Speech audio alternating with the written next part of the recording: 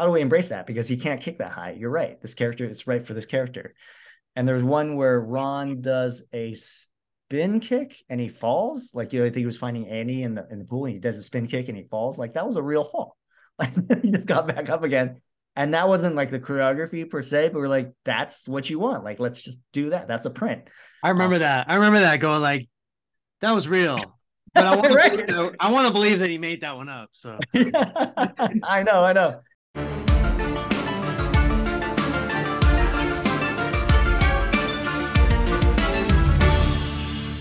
this is an interview with Bao Tran. Bao is a director best known for his recent hit action comedy, The Paper Tigers. We talk about Hong Kong cinema, indie filmmaking, and comedy.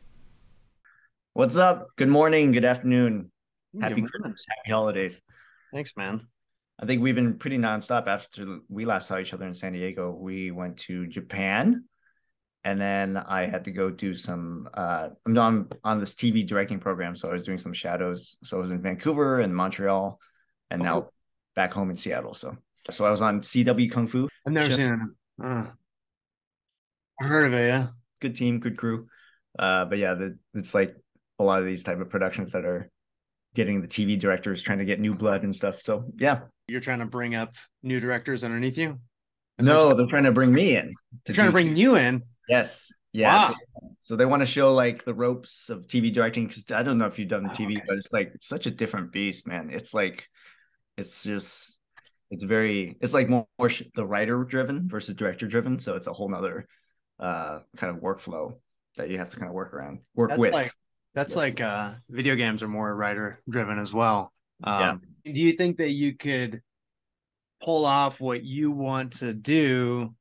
I mean, we're starting like, I guess we're going to work backwards now. Oh yeah. do you think that TV is something where you can actually execute what you want to execute? And I don't even know quite what you want to execute. Yeah.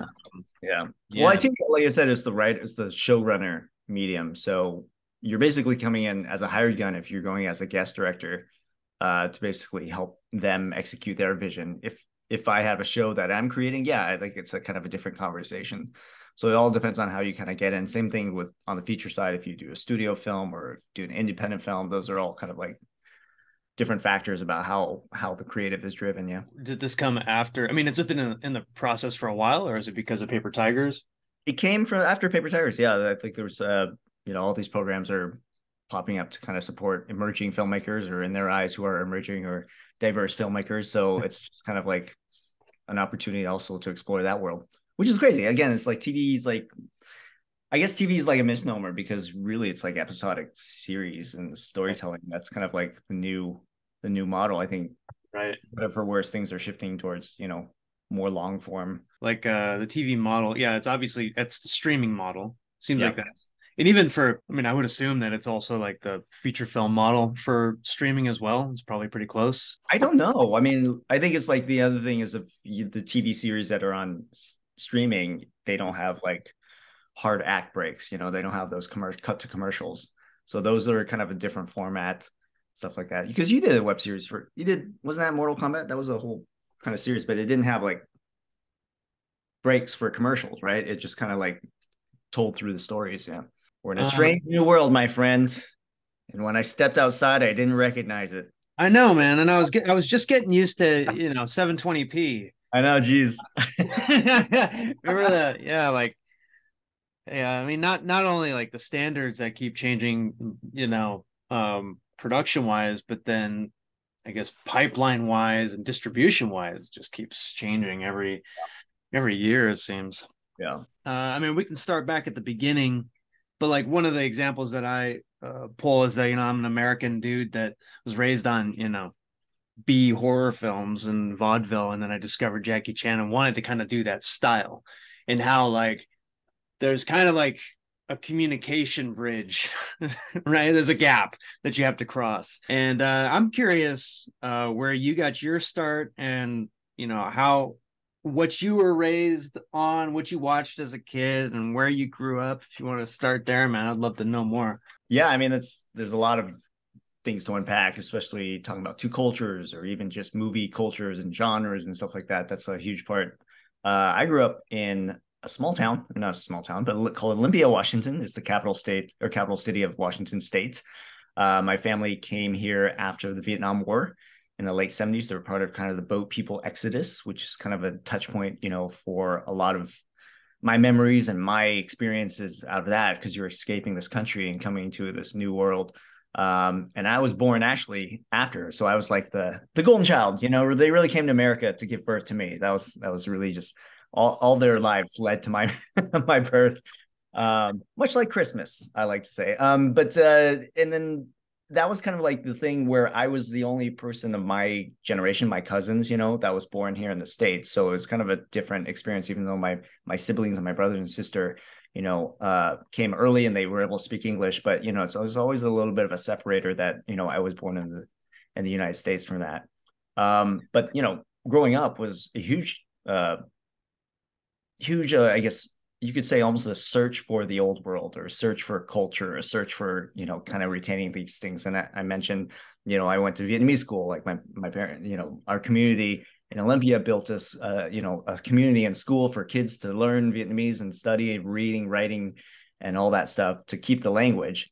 So that was like all the kind of the formal events, and also the music, kind of cultural events. But also at home, they would go and find movies and TV shows, and go to the mom and pop video stores or whatever Chinatown video shops that were around back then. They were talking about VHS tape rentals, and watching movies and TV from Asia that were still being produced and being sent over, and they were dubbed in Vietnamese and all these different versions. And so it was like kind of like that weird thing at home. I'm watching Asian stuff, and eating Asian food. And then going to school, you're eating hamburgers and pizza and watching American films, blockbuster, tentpole, Spielberg and your Camerons and all that stuff, which is all great. So then I kind of jumble of all these different forms of entertainment, language, cultures, sense of humor, especially. Those are all kind of like huge things I didn't really put into words what it was, but I could tell these were kind of different. But why is this funny? And also this funny as well at the same time, but they're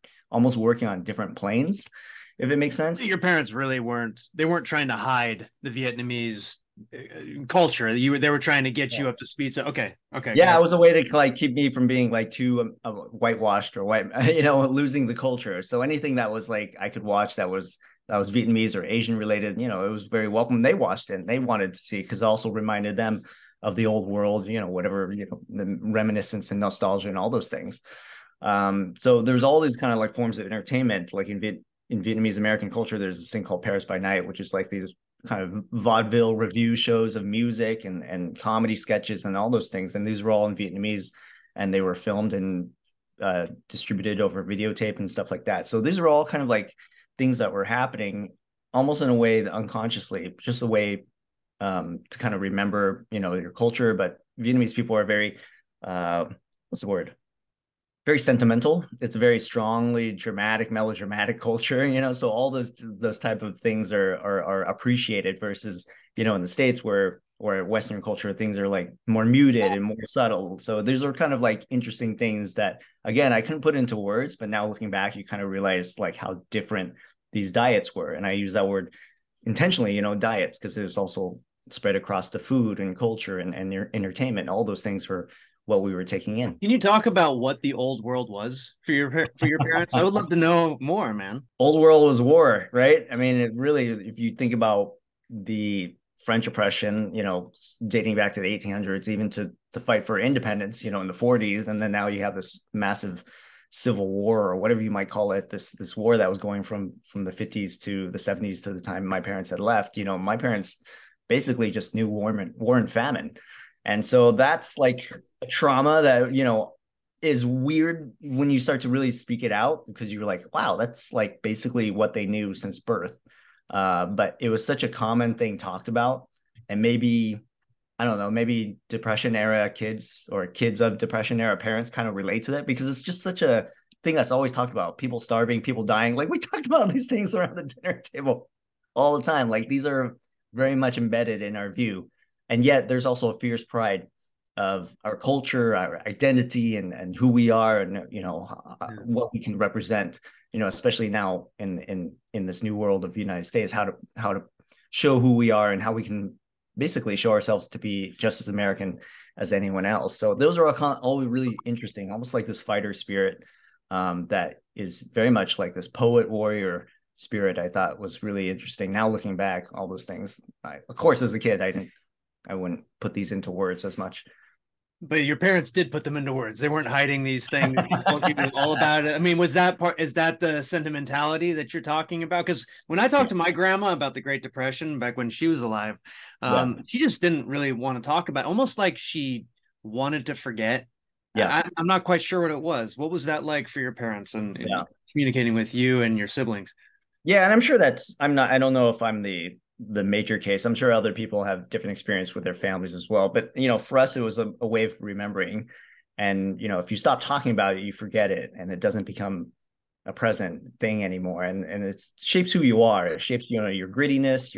You're also being in gratitude for who what all the things that you can have in your life now, despite all that. All those things were really important for my parents to be able to imbue to the kids and to the next generation, and be able to pay it forward and grow and build off of that. But yeah, I mean, there's the other thing also. Emotionally, Asians have an emotionally distanced thing where we don't say I love you, but we show it in different ways, making sure you've eaten or making sure you're taken care of. And so the love language is always a little bit different from maybe what we might say now in the modern day. But those are all kind of like bundled into that. And so I think really talking about the things that have happened in the past isn't woe was me, but it's a form of, maybe you can think of it as an act of love, because they're trying to share things that they went through, and so that you can appreciate and learn from that. Did that stuff scare you when you were a kid? Not that, I mean, you hear like ghost stories, because I think, Vietnamese culture and war and death and just stories of people, all those things, I've heard a lot of ghost stories growing up. Those are kind of the creepy ones as well. So again, like the spirit world and the world we're here now, like all this stuff growing up is very much present and real. And so that's a way of looking at the world as well, right? Is there some overlap there with Chinese culture, and are there other aspects that Vietnamese culture, and I understand Vietnamese culture is not monolithic, like there's a lot of different parts of it, but where your parents were from, is there a lot of overlap with Chinese culture? Yeah, I mean, all of it. I mean, it's overlap with French culture or Chinese culture. It's a country that's been subjugated, but also subjugated other countries. So it's like this mishmash of who they are. Yeah, all the things. I think there's, the thread of Confucianism runs strong, among all Asian countries, or any kind of like within that geographical realm. So the idea of like honoring your parents and then your family and all those things are really really treasured and valued. And obviously, they come to a head or clash when you're growing up in a culture such as in Western culture in the United States or something like that. Those are all those different like flashpoints that I had to learn to navigate and still continue to navigate. I always wondered, because the Confucianism, it was a lot of the time used by imperial rulers, like the Qing, for example. They used Confucianism to say, well, because we have the mandate, therefore you have to, because they were imperial invaders from the north. Is that something that in Vietnam were people trying to square that with the imperialists, France, America, whatever it was? Like, what is that? Is that a tension within Vietnamese culture? I'm not sure if I'm getting the question right, but I mean, I'll riff on it. But It's like, I think it's like there's a fierce sense of your homeland and your who you are, and that's the Confucianism that you draw on, and whether it's like strongly Vietnamese or and any sense of fighting for independence or fighting against the oppressors is very much a strand of that. And so the Confucianism, how that feeds into is that you are defending your family, you're honoring your motherland and all that stuff. That's how it feeds into, if we're talking about war and any type of invasions and stuff like that. I mean, all these stories of these heroes that you kind of grew up with are like all these stories of people who were fighting against the Chinese invaders, and eventually they got crushed. It's all like a martyrs type of story. Like eventually it's an underdog story, right? Because they know just China is just such a behemoth.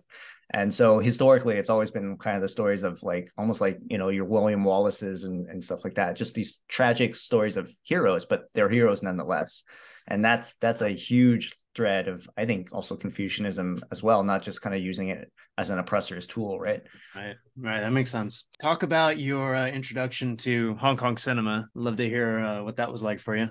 Yeah, I mean, like I said, we were watching, TV shows and movies from Asia, but also, Bruce Lee was being broadcast. His movies were, on television. There was like Black Belt Theater and Kung Fu, all these kind of like these Kung Fu programs that were on cable TV. I don't know if the kids remember, but you and I remember it. But it was just like that was another regular kind of program, but also these were like English dubs or English versions. So it was kind of like this weird, like I didn't understand what was happening. I didn't understand why.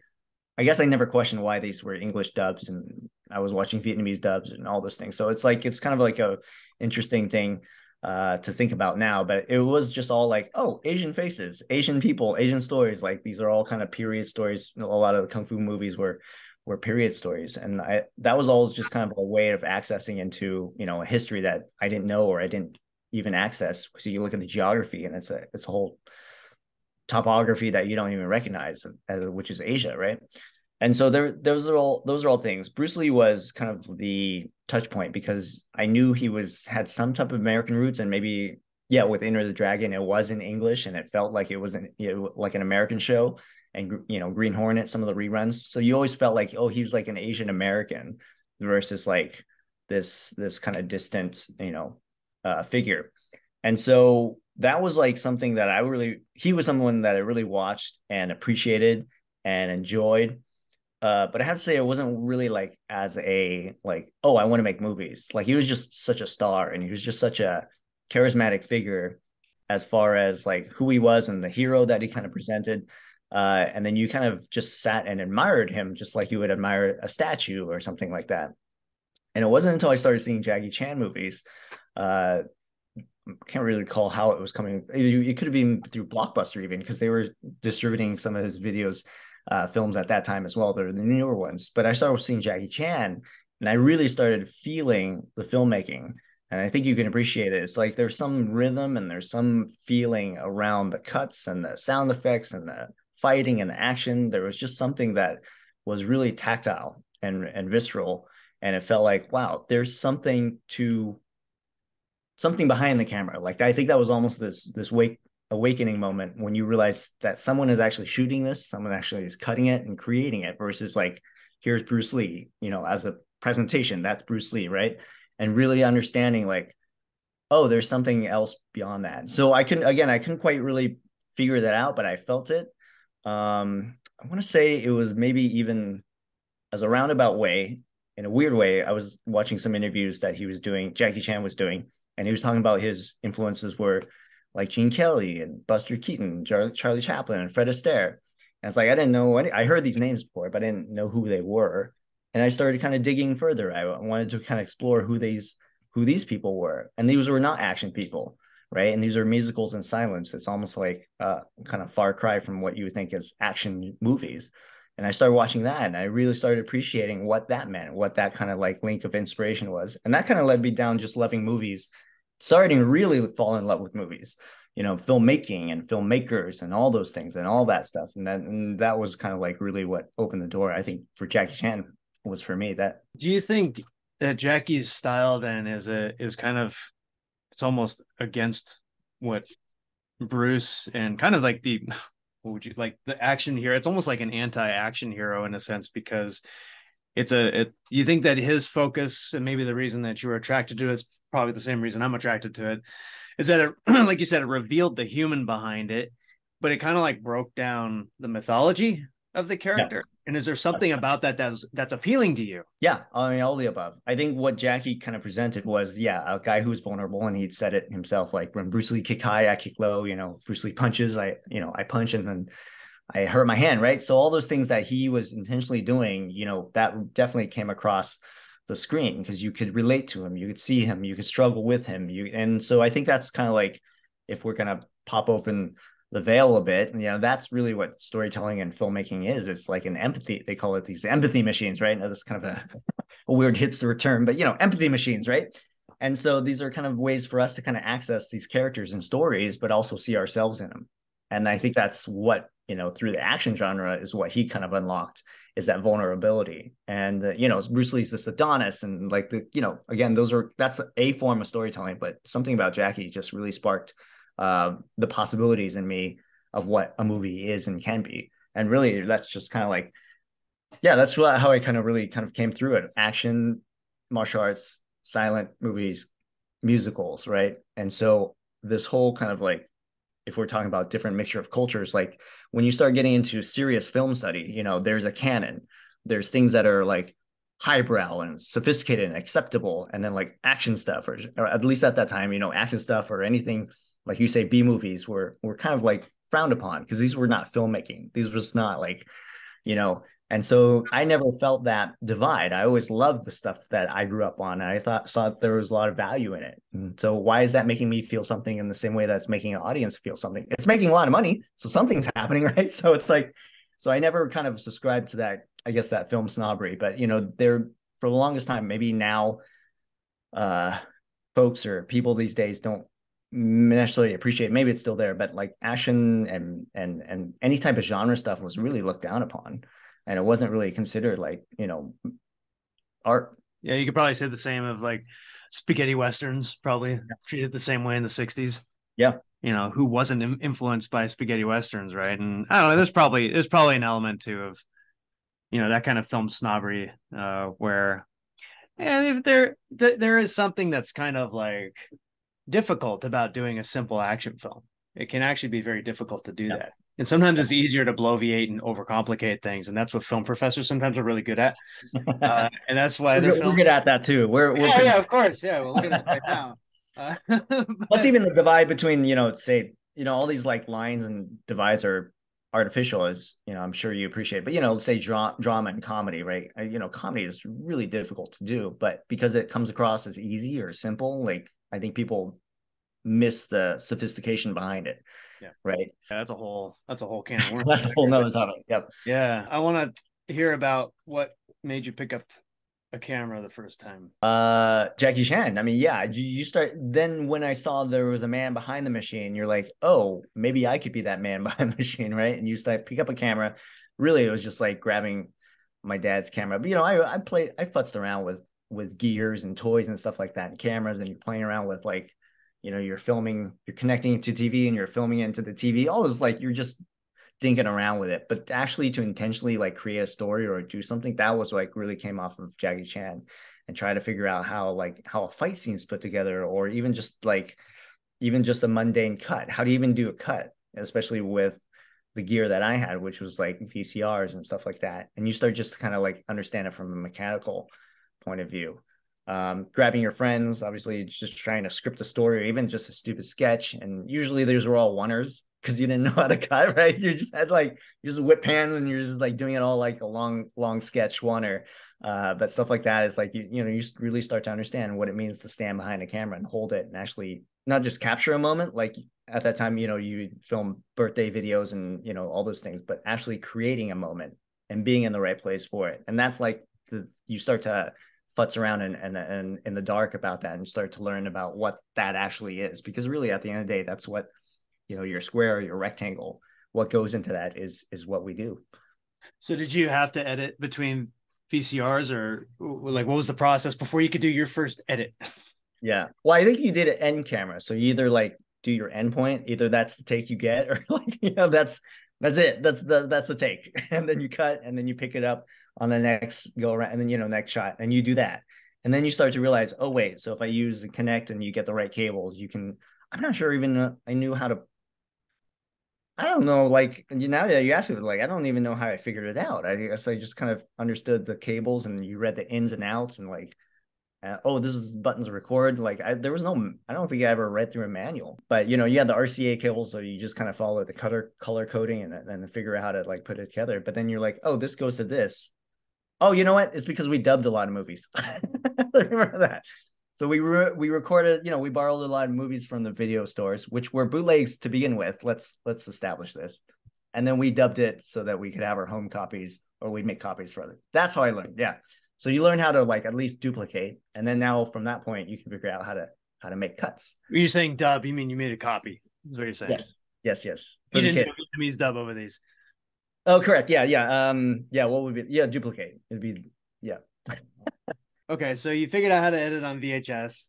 Was there a moment when it clicked for you that you could make a moment using editing? Yeah, absolutely. I mean, it was this dumbest gag, but it was just like someone at the top of the stairs is gonna jump. He jumps off the top of the stairs, and I just cut to the bottom of the stairs and him landing. And it was done like comedically. I already knew it was like funny, but it was just funny. It was an interesting cut because it was like it works. Like, and it's still funny to me because I'll watch an edit and I'm still like surprised when a cut works. Like it's like really like it's a little blip and a little bit of excitement, but it's amazing just a guy going through a door, a woman, opening a car door and sitting in, and then suddenly you're inside the car. Like, Yeah, that's magic. That's like I don't care how experienced or how jaded I'll ever get, but like when you make that work, you're like, wow, it's like there's just a really powerful thing. So I started learning to appreciate that the cut is the thing. It's not just the shot. The shot is important, but it's also the cut that makes it. yeah. It took filmmakers a long time to figure out the cut. 100%. Just like it doesn't make sense if you think about it. Like, well, you can't. Let's say you're Edison. Like, well, we can't put two films together. People won't know what they're looking at anymore. Yeah, But yeah, there's this amazing ability that we yeah, have where we can blink our. It's almost like we can blink our eyes and we see, cause effect, right? And we put the two yeah, together. We can just bridge it in our yeah. minds without even seeing the stuff in between necessarily. There's nothing in the real world that is that. You know what I mean? There's nothing in the world that replicates a cut. We have I mean, paint. maybe waking up on the other side of your house with like a bottle of whiskey on the Oh, ground. hangover. Yeah, yeah, But like yeah. otherwise, yeah, it's kind of hard to find that, huh? But now that being said, I think dreams are closest to that. Dreams are closest to cuts because you move and you're suddenly here now, you're suddenly there now, and you're going to all these places and you just go with it. And then maybe that's really the subconscious thing of it all. And I that's wish how. someone was better at editing that stuff though, man. It never makes sense. But Yeah. I can't make heads or What do you tails want of to my talk dreams. about, Eric? Why don't you get back to the cat? Tell I me don't even about remember my dreams anymore. I it. don't have time. You gotta wonder too if guys like Eisenstein were inspired by dreams to edit the way Yeah. they did. Yeah. I'm sure smarter minds have examined that. But yeah, all those things I think is absolutely a thing because what is it that, I mean, geez, what was the earliest? One of the earliest ones was the sleeping moon or the bullet hitting the moon or something Oh like. yeah, Méliès film, yeah. Yeah, something like that. I mean, Yeah. that's as abstract a dream as you can have it. That you have like this. Now you suddenly have a vision, what you might call an objective uh, perspective of the moon. Like, where are you in relation to the moon? It doesn't matter. We're in front of the moon now. It's like it's just a really. I mean, yeah, it's cool stuff. Yeah, it definitely seems like it would be inspired by a dream. A lot of the wuxia stuff too is very it's so edit happy. I mean, were you inspired at all by the editing of these other, Jackie Chan's editing is very conservative. Like it's like Mhm. it's very like it makes a lot of sense. All of his stuff like requires very little brain power to kind of piece things Yeah, together. yeah. Did you watch much wuxia or other kind of like fantasy action films growing up? And did that inspire your editing and filmmaking? Yeah, I don't know if inspired, but it's always opened the buffet for me, and it was always a possibility and something that you can appreciate because I think there was maybe when people were starting to discover Jackie Chan in the late 90s or Hong Kong cinema in general, there was like I'm dating myself, but don't nod like that way you sound you look younger. But in the late 90s, a lot of folks were discovering Hong Kong movies for the first time and discovering Jackie Chan and wanting to see more. And then that opened the door to like seeing wuxia and all this wire work. And so it was actually pretty polarizing. I don't know if it was just my perspective, but a lot of people were like really picking camps and sides. Like this is real action, this is real martial arts, and the wuxia is like fake, and like distinguishing between what's fake when we're all playing make believe. At the end of the day, it was a weird thing. But anyways, I never had that kind of distinction. I never had that worry of the hang up. Oh, it's wires. Suddenly you see one wire in a gag and it kills the whole fight. I don't like the whole fight anymore. Like it's like it was a weird kind of like I I guess you could kind of gatekeeping, about what was a Hong Kong movie, or what was a good action movie as a whole. But I grew up just appreciating all that, all the wire stuff and all the like the fantasy, and really it was just about showing power and grace and elegance. Really, that's the end goal of what all that is, right? In It's like, in America, just on that note, real quick, like, yeah, in America, it does seem like we have. I remember at the video store, we had this like very kind of like indie. Well, it wasn't just an indie; it had everything, and yeah, they had like 100 categories of films, and they would get really nitty. But then one of those categories is fantasy, one of those is western, one of those right, is, and right. you tend to have like an actor that does a genre, and you have an actor that's over in these genres. But like in Chinese cinema, actors do all genres, and it's the same with music. Like you buy an album, and they'll have Yeah. there's no like genre. There's the actor or the performer. So I wonder if that's just like a different way of thinking about what a performer is and what a character is. It's like, okay, well, in this one they're flying around on wires defying physics, in this one they're not, and that's okay in the case of like Hong Kong films. But in America, I think maybe some of us were like, well, why is he defying physics? Like I just saw him in a movie where he wasn't defying physics. Like we carry it over from film to film. I wonder if that might be like the culture gap there. I don't know. I mean, yeah, it's such a, where is this? I would call it stubbornness, around why things have to be real, and that kind of, I don't know what it is. Maybe it's like just kind of a sense of what a superpower. I mean, now we have superhero movies, and that's kind of watched without much fuss. We all take it in and we understand it for what it is, and we watch it, right? So I mean, I don't know what it is. I think there was again, I maybe going back to kind of like what constitute a real action movie. There was all this gatekeeping around that as well. I don't know. But it was just something, again, I still to this day, it's just something I never really understood. So it was just never an issue to me. Yeah. And it never bothered me in terms it never took me out of the story in terms of what it was. You just kind of always went with it. I mean, I still see it today too in America, where Yeah. you'll have a John Wick style action movie, and then you'll have an action movie where guys are just holding the guns, in very kind of like theatrical ways, and people will say, well, that's not how you hold a gun. It's like, you didn't know that 10 years ago, man. Like like who are you to like say how to hold a gun now? Like everybody has to hold a gun like this now? Come on. It's the age of tutorials. We've been watching too many tutorials in our life, which is fine. It's like, but I guess it's just understanding the score, right? You don't look at maybe John Wick is maybe probably the most recent tactical, type. And if we're talking about guns and firearms, that type of action that we've seen, and then you can't really compare it to a John Woo film. Like John Woo is like opera, and this one is like a grunge rock song. It's like these are all different things, and you can't really kind of say one's better than the other. They're just different styles and genres. Yeah, that's a great point. I couldn't find your film, Carmen's Virtue. I Yeah, remember seeing it yeah, ages yeah. ago. I think I don't remember where it was posted. I think Ken might have posted it on our forum or something like that. But talk about when you started doing short films and actually releasing them, and what it was like back then. take me to a time and place. Yeah, so I think Carmen's Virtue was a film that I made in college. I didn't go to film school, but I was doing computer science. But I was again, if we're talking about tensions of family, and I was doing computer science to kind of make sure I was at a academic degree and a career that could I fall back on potentially, and if the film thing didn't work out. So that was all like that was going on at that time. But I was also making films. I never stopped. I was continuing to make films. We were planning, during the academic year. And Ken, I think this when we had met, maybe a couple of years after. But Ken was down in San Francisco going to school. And we had connected through mutual friends because they were actually from Washington State. So they were making action films when they were young. I was making action films when we were young. And like, the community at that time, if we saw anyone else that was doing something similar, like we gravitated towards each other and tried to find each other, because, it's such a small band of people that at that time that was doing stuff. But at any rate, so I knew Ken was going to come back for spring break, come back home and try to plan the short film around that, and try to figure out like how to make this production happen while going to school full time, which was not film school, right? So it's just like a completely different day and night, literally going to school at day and then at night filming and stuff like that. And so that film came out, basically when I graduated college about the same time.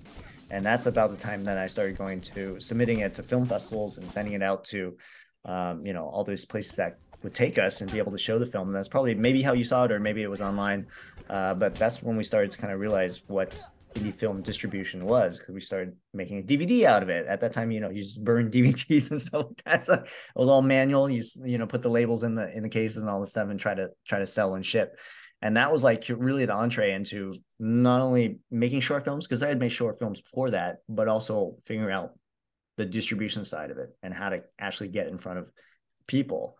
Whereas, the full movie YouTube uploads at that time wasn't quite a thing.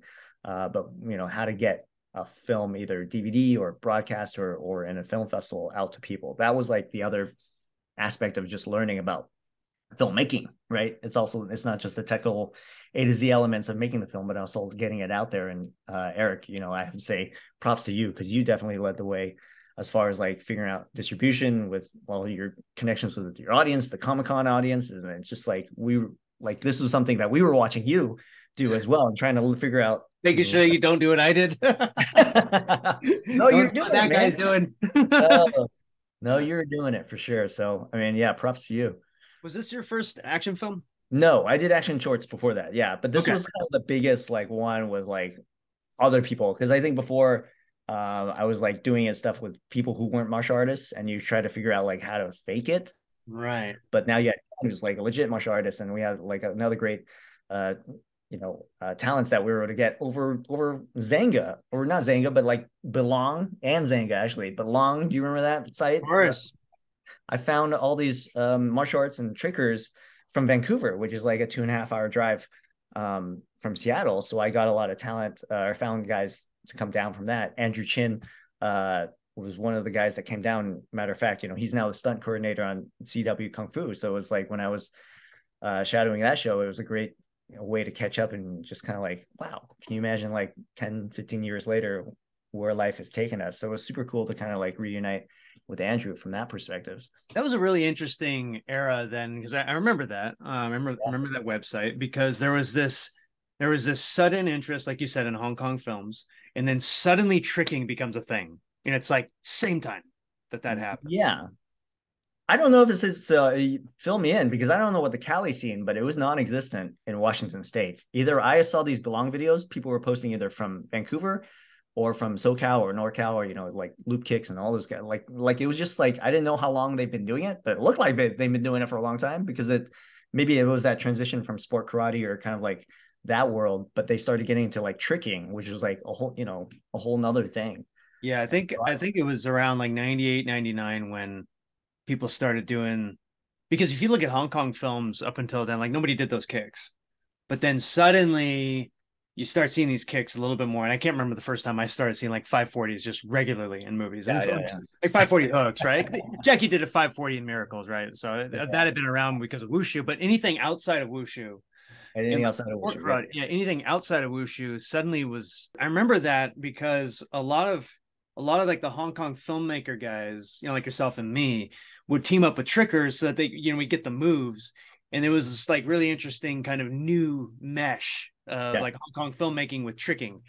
Anyway, that's just, I never really put words to that, but what was happening up until that time was, Ernie Reyes Jr.'s school. He was really kind of pushing sport karate into that, high level demo team stuff, right? And that was just like a straight path into Hollywood. Oh, 100%. Where like all the you could do that, or wushu at, I can't remember what the school was in LA. It was before LAVC became the training place, but there was a wushu place that was like all the rage because of Crouching Tiger and whatnot. So every actor who wanted to get into, screen fighting, or any stunt guy that wanted to get into acting, they would go to these places and learn these skills. And then like 20 years later, we kind of have the current state of martial arts and tricking as it is. But anyway, I'm curious. I think when you were talking about like how everything kind of came to that one flashpoint moment, but I think it was like a perfect storm, because you have the internet, you have people wanting to do something, and then you had the internet as a way to connect and share video, upload actual full videos of you doing it. And then you start, everyone kind of reverse engineers. I don't know if like tutorials were a thing back then, but a lot of folks who were really entrepreneurial, would try to figure out how to reverse engineer these tricks and how to train themselves to do it. So that was like an interesting phase as well. That's how I learned butterfly twist in my backyard. Yeah. Watching, I think we all had those moments. I called it bilang, Yeah. bilang. I would watch them. Yeah, I'd watch Zero Gravity at the time. They'd done stuff oh a yeah. couple years before us. Oh yeah. When you went from working with guys that weren't real martial artists to working with someone like Ken, what was the action design process difference there?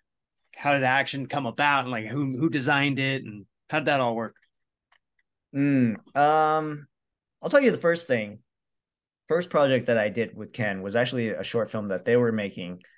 And I just came out to help. So it wasn't really like, they were definitely directing, and I just came out to be an extra pair of eyes or be able to help out in any way I could.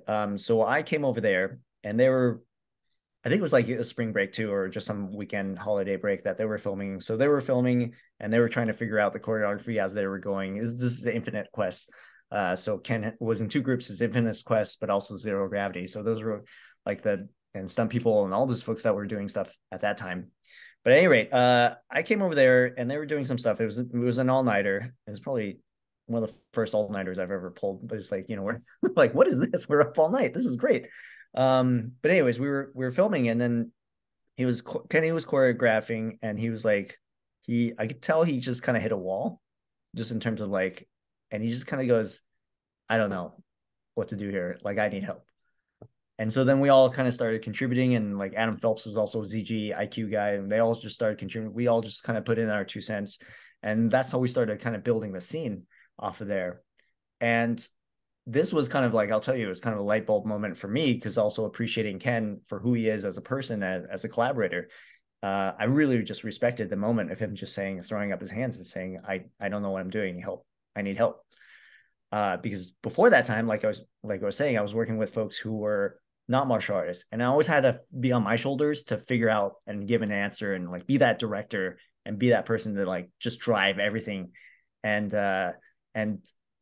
that moment of like really understanding what collaboration means, it's like saying, if you hit a wall, like, the people around there are there to help you, and accept that. And that's really kind of what blossomed into that relationship. So right now, in terms of what we did with all our work, it's like Ken is the action director. I give him the credit that he's an action director on that, and he designs and figures out. But we also conversate and figure out, what kind of makes sense for the story, and I direct. So it's like, that's kind of like the collaboration that I have with Ken in particular. So yeah, I mean, it's never really like, I don't know. I don't know if that answers the question, but yeah, it just kind of like evolves over the years. And, when you work with martial arts people, it becomes a shorthand. Obviously, it's just an easier way of talking about, like, the shots, this is what we're going to do, this type of gag. You can reference a movie where this is what we're doing this little bit right here, versus, person who's non-martial artist. It's like anything. It's like, you're just totally working from scratch, and you're just almost like working with, unmolded clay, and you're just trying to figure out how to make it work. make it look passable, versus like, it's just an interesting process. But actually, that's kind of like now come full circle. That's where like action filmmaking is now, I think, where you have a lot of leads of the films who aren't necessarily martial artists. So you have to kind of learn that muscle and how to collaborate from that point of view as well. When you're coming up with action, do you like to come up with it on the page, or do you like to come up with it on set, or what do you like? Where are you on the spectrum there?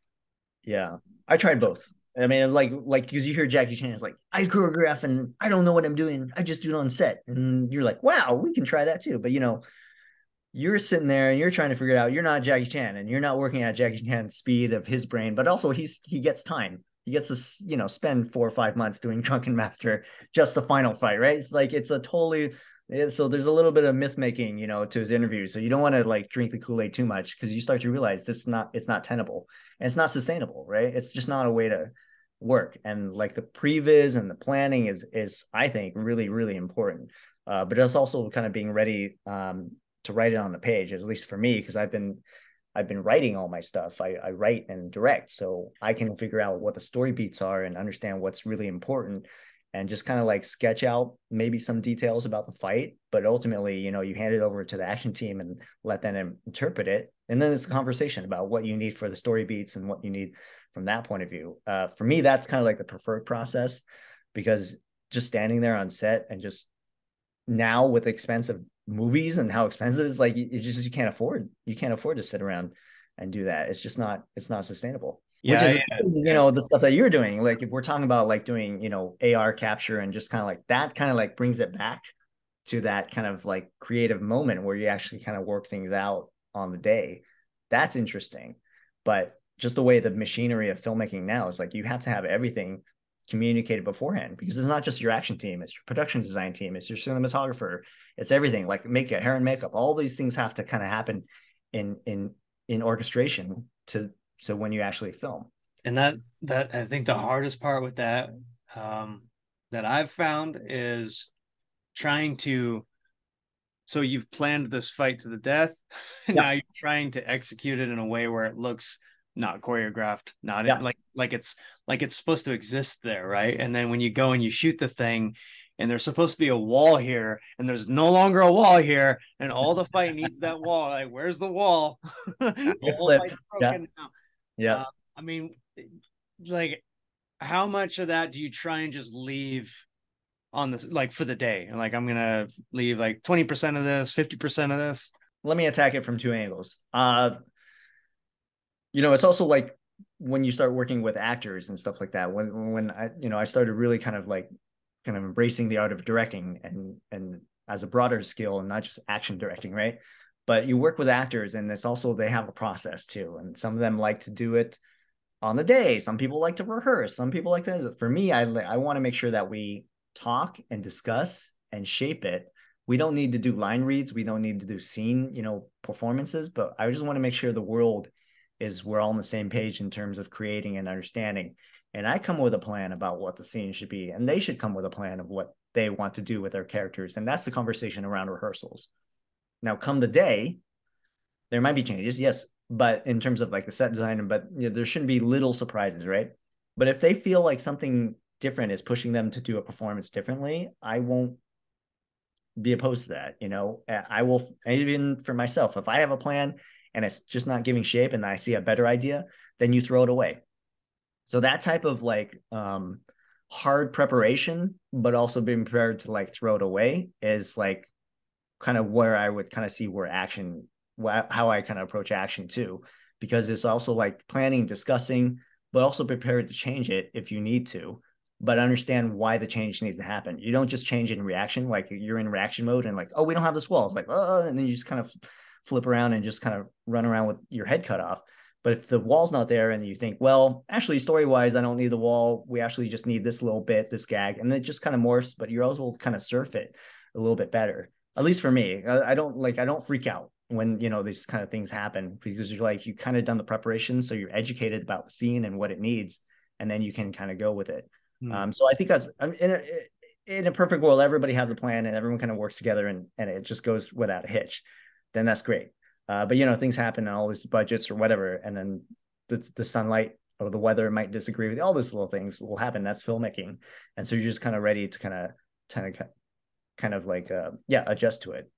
But I don't know if that answers your question. But yeah, it's just kind of like it's just being able to be ready, but be ready to change as well. I know it's not a formula that you plug numbers into, but that is good insight about actors. And I mean, I always ask directors and, you know, choreographers, like, what is it that stuntmen and stunt women can learn from actors? Are you asking me that? I'm asking you that because you've worked with a lot of A actors, lot. and you've worked with a lot of actors who are stunt men and stunt women. Yeah. But Yeah. you know, in just pure acting, the pure acting world, because, you know, you're an actor, you have a process, and as a stunt guy, you have a different process, man. For the most part, like when you're in stunt Yeah. mode, you're kind of thinking differently. When you're in acting Yes. mode, you're thinking this way. So with that in mind, what do you think stunt performers can learn from actors? Preparation from the character point of view. You know, it's also, you know, what studying, if I don't know if you're an actor, are you a double? You know, if you're learning how to double, then it behooves you, I think, to watch the actor work and just do a dramatic scene, just see how they move and how their limbs kind of like hang, and just like all those little human studies that a double should be doing to really understand, you know, who they are doubling and how to make it a good match, right? So that's one thing. I think the other thing is just the art of preparation of an actor is very different because it's almost like very personal, and they come to the work. A good actor should come to work, you know, very well prepared, understanding their character, understanding where. So I think a stunt actor who's doubling if or just doing stuff should also understand what the story is as well, just the same, but also from an action point of view, what kind of like could accentuate these ideas and all those things. I don't know if that answers, but I think from the business point of view, stunt people can learn acting and help your career. Because if you can learn to say a few lines and throw a few punches, that gets you a more feasible part. You know, I mean, that gets you roles that's a little more that can get you work. If you're just kind of a stunt person doesn't have the acting chops, right? Then that just kind of limits your possibilities and opportunities. Mm-hmm. So just from a business point of view, it behooves, you know, all stunt folks to be able to kind of like at least be able to say a few lines convincingly, because then you can have a speaking line and punch. So sound advice. It's true. Yeah. Did you find through all this that your computer science degree was helping you in your career? This one's for your parents. Yeah. Well, I learned, how to burn and hack license keys for Final Cut Pro. Hey man, whatever it took, right? Whatever it took. I think, the technical elements of just burning CDs and DVDs, you know, there's all kind of like things that help me make it. Computer science actually, I don't know if it like gave me anything, but computer science is actually, you know, very logic problem solving algorithm, right? How do you attack a problem? You know, how do you solve a problem and find the most efficient way possible? So that kind of, I appreciated that from a thinking standpoint, and that's, I don't know if it rubbed off on me, but that is definitely how I kind of approach things and think about, you know, how do you execute a scene, you know, and the same logic is like one bite at a time, right? You don't just try to take on the whole thing, but computer science teaches you to kind of like do one function and one thing that does this, and then now you have this going on, and then everything else will all come together. And so, from that point of view, I don't know if it was worth the tuition, but but there you go. My first job was Visual Basic and PHP programming and web design. And that's how I made a website. I mean, I always learned how to be entrepreneurs, make the website, make a sales site, and all those. A lot of us did that stuff. But I've always said that like the thing that computer science and programming teaches you is to think in terms of how people will act rather than how they should act. And that always helped me as a leader. It's like, okay, I can't keep telling these guys to wake up at 6 a.m. to go do my movie for free. Like, let me just figure out like what they will do, and I can work within that, right? So it just kind of creates a realistic frame. Not that people are computers, but you know, you are, as a computer science, you know, scientist, call me a scientist. Yeah, and you're also creating kind of a situation where like you just know that you're creating a piece of art. And it, like, you've got people who are like doing labor as an input, and then you have people who are enjoying it as an output. And so that interface between you as a programmer or a filmmaker and between you and the various people that you're interacting with really kind of helps sometimes to think more along the lines of like what realistically can I ask of people right now? You know, I always felt that was very helpful. So parents, if you're listening to this, it was well worth it. Trust me. Yeah, well worth it. Still paying off the loans, but it's okay.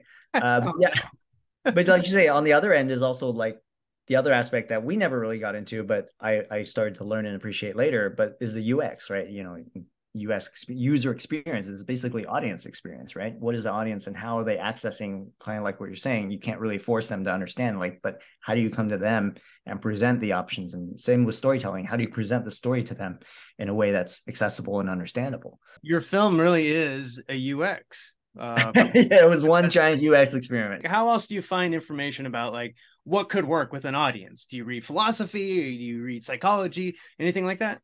You just have to rep it. I mean, it's all about there's not much mystery behind it. You just have to keep doing it and just figure out what works, or also appreciate what's working inside of you when you see something really good or something you laugh at, and just kind of pause and go, well, why did that make me laugh? And just kind of like reverse inspect what that is. But, you know, it's just, that's the challenge of this art that we do. It's it's not a plug and play thing. It's not a repeatable thing. Sometimes it works and sometimes it doesn't. And that's the gambling risk that we all do as storytellers. And that's kind of like, but when it works, it's great, right? And so that's something that we, you mentioned testing. That's something that we were really, me as my producers and my editor, and just what we were really intentional about trying to get out of these test screenings. And it wasn't just a pure, taking a pulse and like, did they like it? Did they not like it? It's really like what was playing, what was working, what could be better, and just figure out how we can take that feedback in a meaningful way and not just react to them just not liking the A, B, and C. Well, of course, like whatever. It's like, but how do you figure out how that can improve your work? Do you know what I mean? So it's like, I think that's something that, from what I heard, like the pitfalls of studio testing is like they're very reactive. Like if anyone reacts to anything negatively, like everything just gets cut and shorn in a way that's just like, at the end of the day, it's like you don't have a movie anymore. But there's a thoughtful way of doing test audiences. Test audiences are very useful, but you just have to be able to use it in the right way and be as helpful to your process as you can. Yeah, it does seem like the studio testing experience model it seems a lot like kind of your standard kind of scientific laboratory experiment where like, I don't know first of all, I don't really know if those reactions are realistic anymore. Yeah. Some things just don't work on some nights, and sometimes it's like, ask a stand-up comedian, man. They're the best at this, and they'll tell you like, you don't know. And that's why they're great, because they've been able to kind of like bob and weave wherever they need to. And it seems like studios might not be built like that. Was there a moment when you were doing testings and when you had to go back to the drawing board that sticks out in your memory? Well, for the Paper Tigers, we had some edits from the script so in the original version, I don't know, we'll put the spoilers. Hopefully people have seen it, but there's the villain at the end basically commits a ritual suicide. When he loses to the hero, he's faced with such shame that he's like, I'm just going to throw myself off the roof. And we filmed that. That was scripted and we filmed it. And that was actually in the edit for the longest time. And I just kept it in because I was kind of like hem and hawing about it. And we did the test screening with it in. And I think a lot of folks reacted to it adversely or negatively in kind of different ways. And so that was kind of enough for me to say, okay, it's not about me. And if it's not working, it's just not working, and figure out how to be able to get it out. So that's kind of the one that kind of stood out, because it was kind of a thing that you really don't know until you actually have someone sit in front of it. Because for a movie, like I've been doing it for trying to make the movie for 10 years in my head. Right. And so there's a lot of things and residue in your head and your ego that you want to try to do, and you think it works, but if the square doesn't fit into the round hole, it's like, it's just not going to work. So you have to kind of accept the reality at that point. So that's what the test screening, I think, was really important to give me that. At the end of the day, they're very visceral. And when they get into the notes, or when you actually like start asking them like really particular points and really for them to give notes and reasons why, it's like, that's when you start getting lost in the weeds, because it's like, they're not film critics. We intentionally got our test audience for non-movie people who were not filmmakers. Like, I think filmmaker test screenings are the worst. To be honest, like it's like they're just like, everybody's just gonna say this is what the movie I would make, and that's not really helpful. Yeah. But you're trying to figure out like what plays and what works with an audience or not. So that's the intentionality that we wanted to do our test screenings, is to have folks that just didn't know movie, or we're not filmmakers, and give that visceral feedback. And they can tell you the high level notes that you should listen to. But when it starts getting into the nitty gritty of like why they feel that way, it's like some of that stuff is just kind of more residue than anything. Do you read YouTube comments? Yes, of course. Do you take them seriously for your projects? Define seriously. Well, like you said, high level. Like, do you listen to the high level comments, and how do you parse all that out? That's an interesting question. I think we look at it from a marketing point of view, and we're like trying to figure out what's taking off and what's not. So that kind of figures out our next step of how to campaign a social media, or like, this is just kind of the business hat, and you see who they're really reacting to the action, or they're reacting to the comedy, and then you kind of lean heavy on that in terms of the next marketing phase. That's one thing. I don't know if I look at it as validation. I think that's kind of a slippery slope. I think maybe subconsciously we all do, but you try not to kind of like take that in, positive and negative. right? Even if it's like really effusive, like it's great. You say thank you and all that, but there's also the negatives. And then, it's a big enough world that we're all grown ups. So I think it's what it is, but Yeah. I don't know. I can't imagine like the level of like, if we're talking about like a really, really A-list, the type of feedback, I don't know if they're sitting there reading mean tweets or social media, but we're just trying to figure out how to market the film and more from that point of view and just trying to, gauge reaction. Yeah. The terrible thing too about the algorithm, and I say the algorithm like it's monolithic and it's not. YouTube has this algorithm. Overall, the algorithm is actually, I think it's pretty good. Yeah. But I remember one time somebody left a comment on a video and he noted that there was this like logical kind of inconsistency in one of my movies. Yeah. And I was like, you know what? That was actually a debate on set, and nobody's really brought that up before. So it's interesting that you noted that, right? And I replied, I said, thank you for the comment. That was actually very thoughtful. And then I got like 15 more notifications of people saying the same thing. Oh, yeah. And it's not because more people were noticing it. It's that the algorithm thought that I liked those comments more. So it was showing me more comments. So it's like all that criticism had probably already been there. It was just now showing me all that criticism. Yeah. But if I'd responded to the, hey, hell yeah, bro, thanks, great job, and then I probably would have gotten more of that. So that is something that I think people need to be very cautious of on these platforms, because the platform will try and show you stuff that it thinks you want to be interacting with. Yeah. As a creator, you mean? Yeah.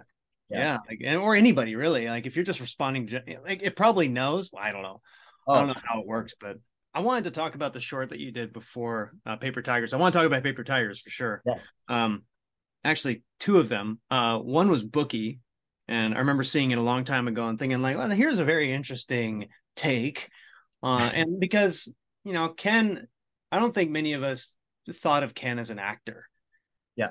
Because we were watching him doing zero gravity short films, like, oh, this guy can move, pretty cool. And then he's in this like jazz short film, black and white. And I was like, oh, what was the birth of that project like? Like, how did you come up with that one? Yeah, I think first of all, I mean, Ken is just such a fun, charismatic person. Him, and if you know him, you love him. It's like he's just like a really fun personality. So we always knew like the potential that he has and continues to have.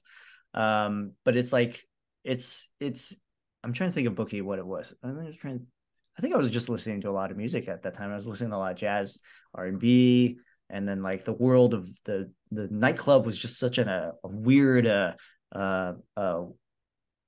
attractive, and film noir and all those things were something that I was just watching and consuming a lot at that time. So I think I just wanted to be able to kind of tell a story around that. I think I'm trying to think of I think I always had Ken in mind for the part. I definitely wanted him to kind of play the lead role because I think he was ready for it and he definitely had the potential to be able to do it.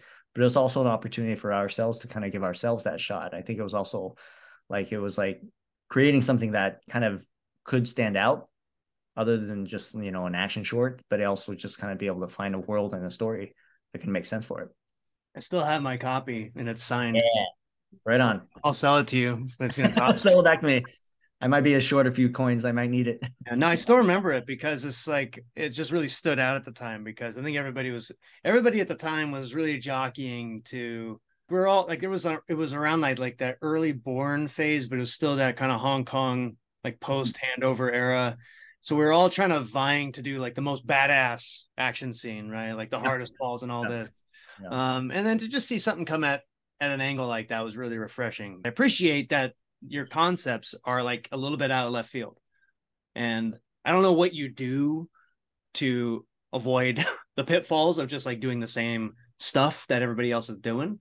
But I'll just throw that out there and say that, that's a great film. And okay, here's one. The fact that it's about jazz, like you have this interest in jazz. Is this an interest that goes back further? Is it the Seattle scene in particular, or maybe to answer the question, we kind of glossed over it, but when I grew up making films, I was mentored by Corey Yuen. So I mean, that was like the biggest encounter that I could have as a kid. His sons went to school with me, so that was just a chance encounter for a kid who didn't know was figuring out filmmaking on his own, but to have the mentorship of Corey from that. And his biggest lesson was like is that you can't have good action without a good story. And that's what really I think was the touch point, because like, oh, it's not just all punches and kicks. I thought this would impress you, because I did all that stuff. And I showed him, it's like, yeah, it was like, yeah, but where's the story? Like he just kept pushing me to think about story, because kind of going back to what we were talking about, designing action or creating action for stunts. And it's like every decision that you have around choreography should be based on what's happening in the scene, what's happening in the story and the characters. It's not just, a conglomeration of all these stunts and action, which is fun, but, does anyone watch Ong Bak for the movie? Does anybody watch it for like the elephant? I don't know. Well, I gotta say, like there was this kind of like relevant theme that they were pulling at human It is. trafficking. It is. I didn't mean to pick on it, but Yeah. I would say most of it is like highlight reel, at least for me. It's like, Yeah, it's just like kind of like, it's like really it's like 5 minutes of the movie. yes, just this is great. But that's the thing that really separated my vision about what, really it was kind of like, it's a bit of like an ego death, to be honest, because I hear you when you were talking about everyone was vying for doing all these big action. And I think it was Tony Jaa at that time. Really, everybody was like really just trying to chase that. And for me, it was like, I just don't know if this is something creatively that works with what he's telling me. I just need to be able to find my own path. In the same way that like Jackie Chan kicked high, punch low, and all that kind of like, you have to be able to find your own path and create all those things. So when we talk about Bookie or Paper Tigers or anything, it's like, to me, it was just having your antennas open to that type of way of looking at the world. And then things start to kind of fall into place. So I can't like tell you this one spark or one thing that really like was a reason of making Bookie. It was just a way of looking at the world. Like I was just listening to my playlist, and I was like reading in the world of Seattle and like jazz clubs and all those things. And all those things kind of like come to place where you're in the place that you can be inspired and be ready for it. So I know it's kind of an esoteric way to kind of speak to it, but I mean, it's really just I just wasn't trying to outvie action stuff or do anything like that, and it's almost like I kind of knew that we could do it. It's just like, I don't creatively at the end of the day, and maybe it was for me kind of like understanding how films were being seen, especially at film festivals and audiences, and how at the end goal and how the end result, how it's going to be received. If you do a fight movie or a fight short, it's like it's cool, but it doesn't really resonate. And it's the ones that have a story that can really like have traction with the audience. And that was also, a touch point for me to kind of learn from that as well. I think that brings a good point of that, anybody who's look, I've fallen into that claptrap myself, where I was just trying to figure out like, okay, well, the latest thing is The Raid. Okay, how do I do something like The Raid? And there is this sort of like funneling of everybody's attention to like the one thing that you should be doing right now in the action world, that is. And okay, John Wick comes out. Okay, how do we all do John Wick? Like, how do we do a movie where the gun is held like this and we kill a dog at the beginning, right? Like, people get really kind of like narrow focused on that. And I don't know if that's a product of being in LA. Like, do you find that being separated and living in Seattle, like it kind of gives you freedom from that kind of tunnel thinking? Yeah, I'm sure it does. I think it definitely, you look at everything from a scan. And like I say this because I appreciate it. I appreciate all these fight shorts that people are putting out, because they're just being creative, and I love it. I like, just from a fan, I love being able to watch what people are doing. So it's super cool. But if we're talking like macro view of where trends are and how like things are, John Wick train, and now we're, whatever train that we're on in the moment, like those things I never really kind of like ascribe to. Like, it's just not something that I'll watch it. I'll see what's going on out there. But creatively for me, it's really a question of like, if I'm going to spend years, 3-4 years, in the case of Paper Tigers, 10 years doing something, like, is it really worth chasing a trend for 10 years? And, as you can tell, trends change, right?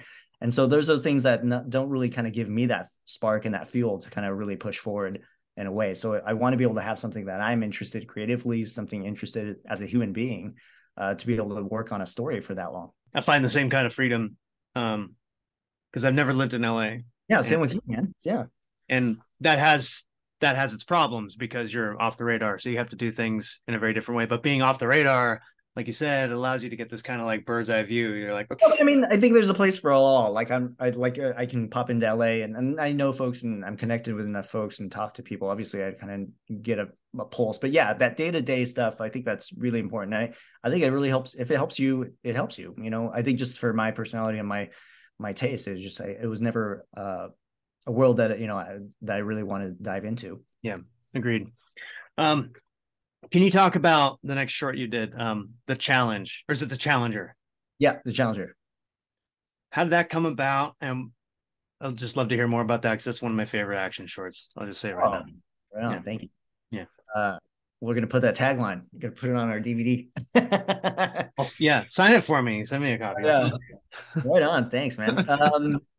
Well, that was like probably the beginning stage of trying to raise money for the Paper Tigers. And something, if you can see the elements in there, we were playing a lot with the slow motion and even the character whose name is Danny and stuff like that. We were trying to play with, visually as a camera test, even just as from that point of view, what that would look like, for the final feature film. So it was meant to be, and this is kind of a bit of a diversion because it was meant to be like, kind of a fundraising piece and just kind of like helped kind of kickstart it. Not necessarily a sizzle or a concept reel, but it was also like we were camera testing inside, but also trying to give it a little bit of visual story. It is a action fight short, kind of coming full circle to what I was talking about. But, we wanted to give a little bit of beats of story and give, it's a silent film to be able to kind of tell the story of who these guys were and what the culture of this Kung Fu culture, this Beimo culture of what that is visually.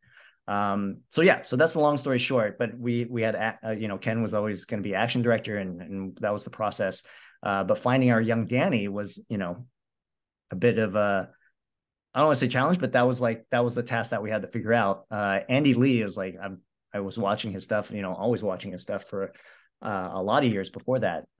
Big fan of him, and we had reached out to him and see if he was available. Thankfully he was, and it was like a total low, it was a freebie short that we all did, and he was able to be part of it, which was great. And yeah, I mean, some magic came out of that. So I think that's kind of like the closest thing to what we were trying to say was like, this is classical kung fu, right? This is like our classical form of kung fu, but maybe that's where we failed it as a pitch, because Paper Tigers was actually a sloppy form of kung fu. It was messed up, janky. It was meant to be like jazz version of kung fu, where this is like as Shaw Brothers, as classical, as crisp as we could do it, just to show that we could do it. I don't know what questions we were trying to answer, but we just wanted to be able to show like, this is kung fu. This is a kung fu movie. So, what is the process of making a kung fu movie in that case? Because like the camera and choreo and performance, they all work pretty well together, man. So what, like if you're like, just take an example of any shot in that, Yeah. and the process for coming up with it and executing it. I think it starts with talent. I mean, like if you can't afford to CG or body doubles or anything, like these guys are the stars, and so you have stars as anything else. Like you have Andy Lee and Ken Kitagawa duking it out. So I mean, it starts from there, and Andy has a great martial arts background, obviously, with tricking background, but also martial arts background as well. And Ken is like the encyclopedia there of kung fu. So you just kind of let them go at it and see what comes out of it, and you just figure out your shot design as how you can kind of create around that. I'm trying to think of how long the process was. It was pretty much the way I approach every short with Ken, or with Paper Tigers with Ken. It's like, these are the story beats. This is what we need to kind of figure out and see, and now kind of fill in the blanks and color in the lines there.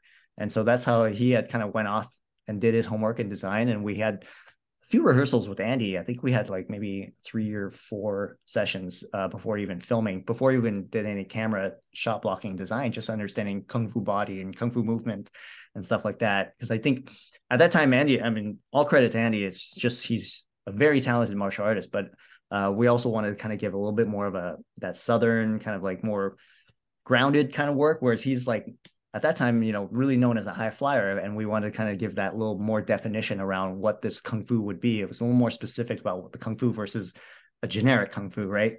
So we wanted to give like certain shapes and colors and things that he was like all in for, because he's a huge student of Lau Ka Leung and all that stuff. So he's like, Andy's all credit to Andy, and just seeing what he's done and him and his brother Brian, just what they've been able to do up to now. It's like it's all a credit to their hard work. I mean, they were busting their butts, way back then. So he was young and hungry and still, and that's exactly who you get. I don't know. Have you met Andy? Yeah, I met him once. Met him at Comic-Con. Oh, Comic-Con. Yeah, exactly. Yeah, that was the first time I ever met him. And then word. Okay. they were whisked away by their manager. So, oh well, bye. Never saw him again. Yeah. But as you can see, it's like first time before meeting him, you kind of see he's just a very strong gung-ho personality, and you're like, wow, is this like real? Is this like a put on? I don't understand. But you meet him, he really is who you see. And I love that about him. He's just really such a genuine person, and his heart is so full of passion for Kung Fu. I plan on interviewing Ken at some point, but yes. Are you thinking of, when you think of action, because you have, on the one hand, you have the very systematized, perfect shapes of Venoms. La Galerung has like a lot of like actually more Sammo Hung has like the very like precise beats. On the other end of it is the jazz, where it feels a little bit less staged, right? Yeah. Because there's a beauty to both of those, right? Mm-hmm. Like on the one hand, you have these perfect shapes that align, and it makes like a geometric pattern where you remember it and you think like, oh, it's like a light show. It's like a parade, And then the jazz version is, there's more danger. There's more, there's less rhythm. Maybe there's more breakbeat. There's more surprises. When you're thinking of action, where are you? Are you classical, like beat, beat, beat, beat, or are you jazz? Or are you somewhere in between? Story. I mean, really, it's like whatever tool does the job. If there's, to me, it just starts from there. If you're asking my taste, like I like it all. I really like and appreciate it all in terms of like what our I guess sensibilities are. Like I think it's very US or Western based, so we want a little more impact. So I think the stuff like Samo is really interesting. But also if you're going to do shapes, if the story calls for it, go for it. It's interesting. I mean, did you see Everything Everywhere All at Once? Like that's I haven't seen it all. No. Okay, yeah. So I mean, that's kind of what I appreciated from what Andy and Brian had choreographed. Is like that's the world. You have like all these multiverses. So every multiverse kind of justified the type of action that was in that, and so it all kind of like gelled in a really nice way for that. So it just kind of depends on what you want to do. And I think about this a lot though. I think about what sync sound does to action, because you think about all the stuff from the 70s and the 80s, all the stuff was dubbed in terms of the voices, but also you get to lay over really monster sound effects that are like way beyond the scope of anything that you hear in real life, it's just so what's the word? Almost like pushing into like surrealistic sound, right? And you have these cut points that are really dramatic and just like really like Pedicab Driver, like those cuts are just so precise, but the sound kind of carries it along in such a way. And I don't know if you can do that one-to-one anymore, because when you're sync sound, like everything's kind of like very to reality. It's more when you do something that's in sound, you have to sync it to reality. Whereas I think those bumps are so operatic and so big that it plays and works really well. I've thought about that a lot, because so much of when I lay action on the timeline in Premiere, a big part of how I make the action kind of sing is I change the pitch on all the sound effects. So if you use the same sound effect 15 times, I'll change the pitch, where I'll just change it until it just sounds good. So it's like da, da, da, da, da, da. So it makes like some kind of rhythm there. But I think something that people don't think about too much is that all of the Hong Kong films, they also post-dubbed all the voices on the fights. Yeah. And those voices tend to come after the sound effect.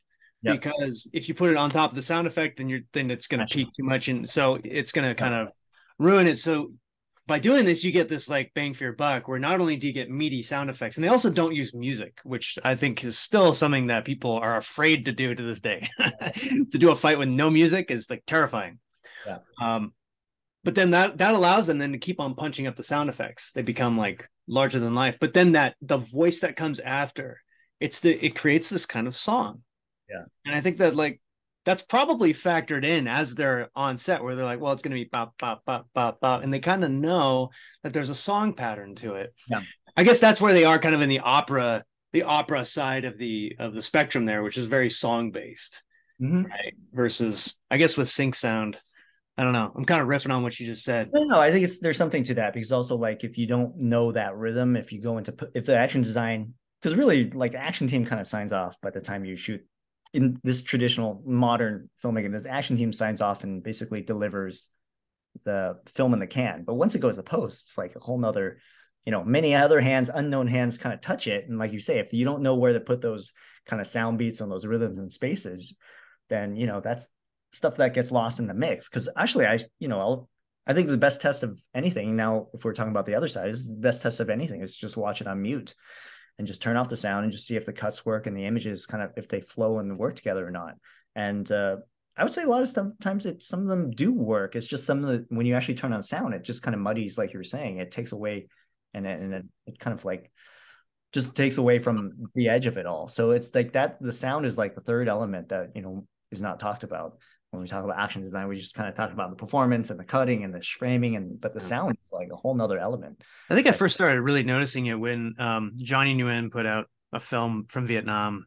I can't remember which one it was. It's a bunch of people fighting in the mud, and in the fight sounds were all done. They were all sync sound. They were done on location, Yeah, yeah, and so every punch was height, height, height, height, height. yeah, Every yeah, voice was the same. And I had to mute it because it started getting monotonous, and then it got better. But with yeah, Hong Kong films, I would never in my life mute those because like there's such a song. There's like an art to the sound design. yeah. It's I mean those are kind of the those hidden little elements. Everyone can kind of do 720 or a 1080 or whatever, but those, how do you actually kind of stitch these pieces together and kind of Yeah. really make it work? Those are like the hidden game. Yeah, you might be able to do a 1080 whatever, but I can ruin it in a flash. uh well, going back to the Challenger, one of the Yeah. inspirations was like the Grandmasters, like Wong Kar Wai's like like I thought the action is that phenomenal. That's as shape as you can get, and the sound design is next level. Like the sound design is so good in that film that we were like trying to chase like who did the sound, and we were actually trying to book the people that did that. But anyways, we found our cool sound designers like, okay, just do what they did on Grandmasters.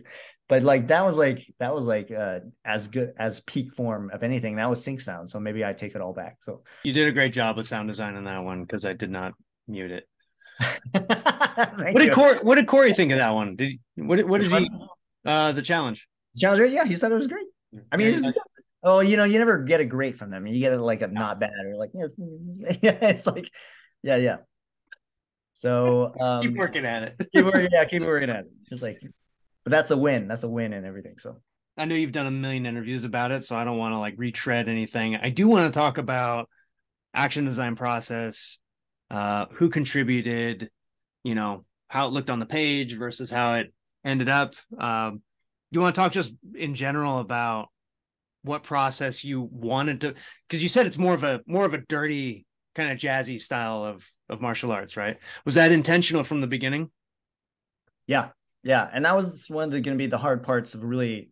I mean, Ken and I just talked about it for 10 years. We were just kind of keep circling the planes and just talk about what it could be when we didn't have the money yet and just trying to figure out, just talking blue skying, right? And just talking about the action and yeah, we wanted to say it was Straw Brothers in a street fight. And just trying to understand like what that means because we didn't even know what that meant because it's just like you had an idea and you were trying to go for something, those hints of your shop along, kind of that improvisational kind of movement and just kind of like the beats between the beats and not just like the choreographed pieces themselves, those qualities, but also the quality of just being messy, just not being, you see Donnie Yen, yes, he's great, but these characters who are out of shape, what does that look like? What does it look like to be a little bit out of step? What does it look like to be just kind of like off a beat and just get tagged when you could have blocked it, but your block kind of comes in after, like how do you kind of like express those type of ideas and emotions, and especially because you're trying to be in the world of the characters. So those were all kind of abstract, and him and I were just really openly honest. It's like I don't know what this look like. We just didn't know. There was no really answer until you actually had the actors in front of you, and then you start to see what what cards you're dealt. Right. I was hoping you weren't going to say that you went out and just started fighting old people to see what they did. We did that. You Yeah. did that too. Okay, good. Bodies are hidden, so we We don't need do behind the scenes, man. it. Yeah. They don't speak. The dead don't speak. But yeah, I mean, that was kind of like what we were just kind of blue skying for the longest, and maybe it was just seeping into. We'd like compare, we'd share each other like all these fight videos we see online and all these like different things, even just little qualities of this little judo match, or just something, that little move that this person hesitated or just kind of like tripped his foot, like just that little bit. And we were like, okay, can we take all these qualities and put this all into Yeah. a film? Yeah. And so that was kind of like the things that we were just kind of ideating until you have the actors. Again, like you don't know what you're dealing with until you have the actors, and then you actually have to, figure out what you're going to do, because they're, at the end of the day, they have to do it, right? Because we didn't have doubles. Again, this is a low budget film. We don't have doubles or CG. Like they're going to do their own stunts, and they're going to do their own fighting, and whatever fighting skill or fighting ability that they had prior to this need to be trained or honed or embraced even for the film. So during the rehearsals that we were doing, obviously you have Marshall Club, Andy and Brian, Philip Dang, like they were doing their thing. And so it's fun to have that contrast, to let them be the high flyers, and then you have these guys who can't jump at all. Like that's kind of like the thing that you want to go. And then you start to see what they do. So with Elaine, who plays Danny, he had done some taekwondo, and he had done some I think he had done some breakdancing earlier on. So it kind of gave him a bit of a body knowledge.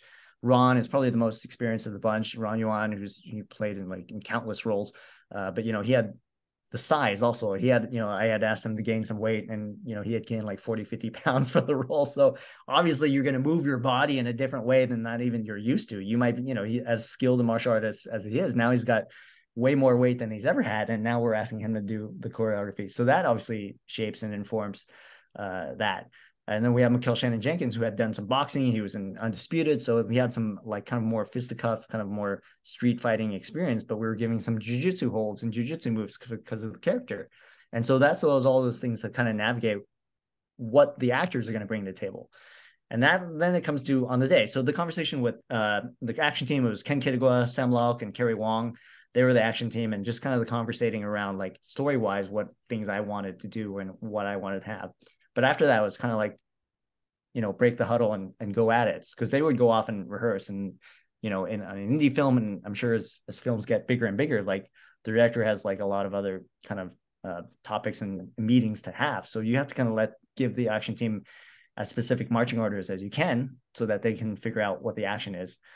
So that's kind of like what they wanted to be able to do with them. And then like even on the day when we were filming, things happen differently. A kick doesn't go in the way you want it, and then you're like, oh, he just can't like kick in that angle. Now you have to kind of like embrace that, versus trying to force him to make that picture perfect. You kind of go, well, how do we embrace that, because he can't kick that high. You're right, this character is right for this character. And there's one where Ron does a spin kick and he falls, like, I think he was finding Annie in the pool, and he does a spin kick and he falls. Like that was a real fall. Like he just got back up again. And that wasn't like the choreography per se, but we're like, that's what you want. Like, let's just do that. That's a print. I remember that going like, that was real. But I want to believe that he made that one up. So I know. That's like me when I just kick the paddle for the first time after a month. It's like, all right, and then just eat it. Exactly. But again, it kind of goes back to preparing, but also being open to surprises or things that happen on the day, and you embrace it, and then you go down and you really kind of pull that up. So I mean, that's kind of the whole thing. And then not to mention what we did with the younger cast. You had Yoshi Sodarso, Peter Sodarso, and Guy De Silva and Mark Paletti. Like those guys are, peak physical form. So we got to really have fun with what that was going to look like, what their action was going to look like, because those are two different flavors. And when you see it in the film, intentionally so, because we want to see how big a cliff they were going to fall off as older men, right? And like look at these great Adonises over here, but then now you have these three schlubs. It's cool, man, because you you kind of capture that. As I get older, I start to kind of understand older characters now, and I start to want to see more old characters kind of falling down, and this is something that like I keep on. I wish Jackie would do it more often, where he would just play like an old injured man. Yeah. and it's kind of like, I don't know, appreciate the effort in doing that, because it makes it is, in a way, it is actually a very Jackie thing what you're doing, by showing like, oh, this is reality. These are these people that can't fight very well anymore. When they kick, they fall down, and you're actually having the actors do it a lot of the time too. Yep. Was it difficult for them at times to fake an injury or fake not being skilled? Like, what is that translation process like for a trained martial artist? I don't know. I mean, they seem to do really well. They really embraced it. And I think I was also, they're getting old. They're old as well. Like Ron was like, I think we had a meeting about like the type of skills we were expecting him to do. And we're like, no, we're not expecting you to like do crazy falls. He's like, oh, okay. So I think even in them, like they kind of like, it was a welcome relief that they weren't being asked to do like Tony Jaa type of stuff. Right. And that's just that was never the expectation. So they brought a lot of stuff to them as a character as, and that's what I was talking about, the doubling importance of a double, knowing, what your actor is capable of, because these guys did their own stunts. And in a lot of ways, I don't think we could ever found a double that could have done what they did, because they were performing the parts versus doing the choreography. Do you know what I mean? Like that kind of difference of you just moving your body, and it was okay if it was sloppy and stuff like that. That's what we wanted. And so even Elaine was improvising. There's a bit where he kind of faces off against Philip in the pool and he hikes his pants up and then he like squares off. Like that was an improv that Elaine had come up with it. And that was like something that was real for him and something that was, I'm sure he was feeling. So, I mean, those are all things that come up as character moments that kind of tell that moment. Yeah, that's cool. When you look at movement today versus when you looked at movement 20 years ago, or when you look at action scenes today versus 20 years ago, how has your perception changed? I think we're at a really crazy moment right now, especially now you have face replacements and body. It's just like it's almost like I don't understand it, because the bag of tricks that I've developed is how you work around like these limitations. But now like it's just taking the top off, and a lot of these things are a lot more possible now, which I think is like exciting, but also frightening at the same time, because I'm just gonna have to learn and figure out what all this means. I think I don't know if I answered your question, but I'll just kind of riff on it. But I mean, it's just like, I think we're at a moment where we're still in this world of like really realism and just like this tough, gritty type of action, which is great. And I think it's good, but I just feel like we're starting to go down this road a little bit too much. Whereas I think there's a lot of form of action that could be fun and stuff like that. Even like Stephen Chow hasn't been doing stuff in the last 10 years, and this type of stuff that he was doing with action was a lot of fun too. So it's like we've kind of missed that kind of bigger slapstick or operatic things that now everything's kind of like really dark and gritty, and it's a little monotonous to a point. Yeah, I think that's probably one of the reasons RRR has done so well, because it's so. I haven't seen that. I gotta watch it. Yeah, I haven't either, but yeah. I haven't had 3 hours to sit down and watch it, but I've seen the scenes and it's clearly very fun, and it's clearly very, very exciting. And it is missing that, or it is showing that, there is a yearning for this fun. I mean, I always keep an eye out too for like Korean action films that are fun. Oh yeah, Korean action. Whenever they're fun, especially, then it's like, okay, like The Veteran or City of Violence. Anytime a fun action movie comes around. Have you seen any recently that you? I think the thing is, like with a lot of those actions, it's expensive to pull off. Like that type of look of RRR. Like I've just seen the trailers. Like those are really hard looks to pull off, where you do the gritty, like you can do it in a low budget fashion. Do you know what I mean? So I don't know if the economics is an influence around all that, but I mean, it's all, maybe that's where we're at. Maybe we just need to make a spoof. Yeah. I mean, it's ripe for it. Everybody's ripe for a little satire. Yeah. I appreciate the answer you gave. I actually meant you as a viewer yourself, like through your eyes. Do you see action differently than you did 20 years ago? Oh, okay. Because I totally agree with what you said, but I want to hear your perspective now. Yeah, I think I'm a little bit more simpler.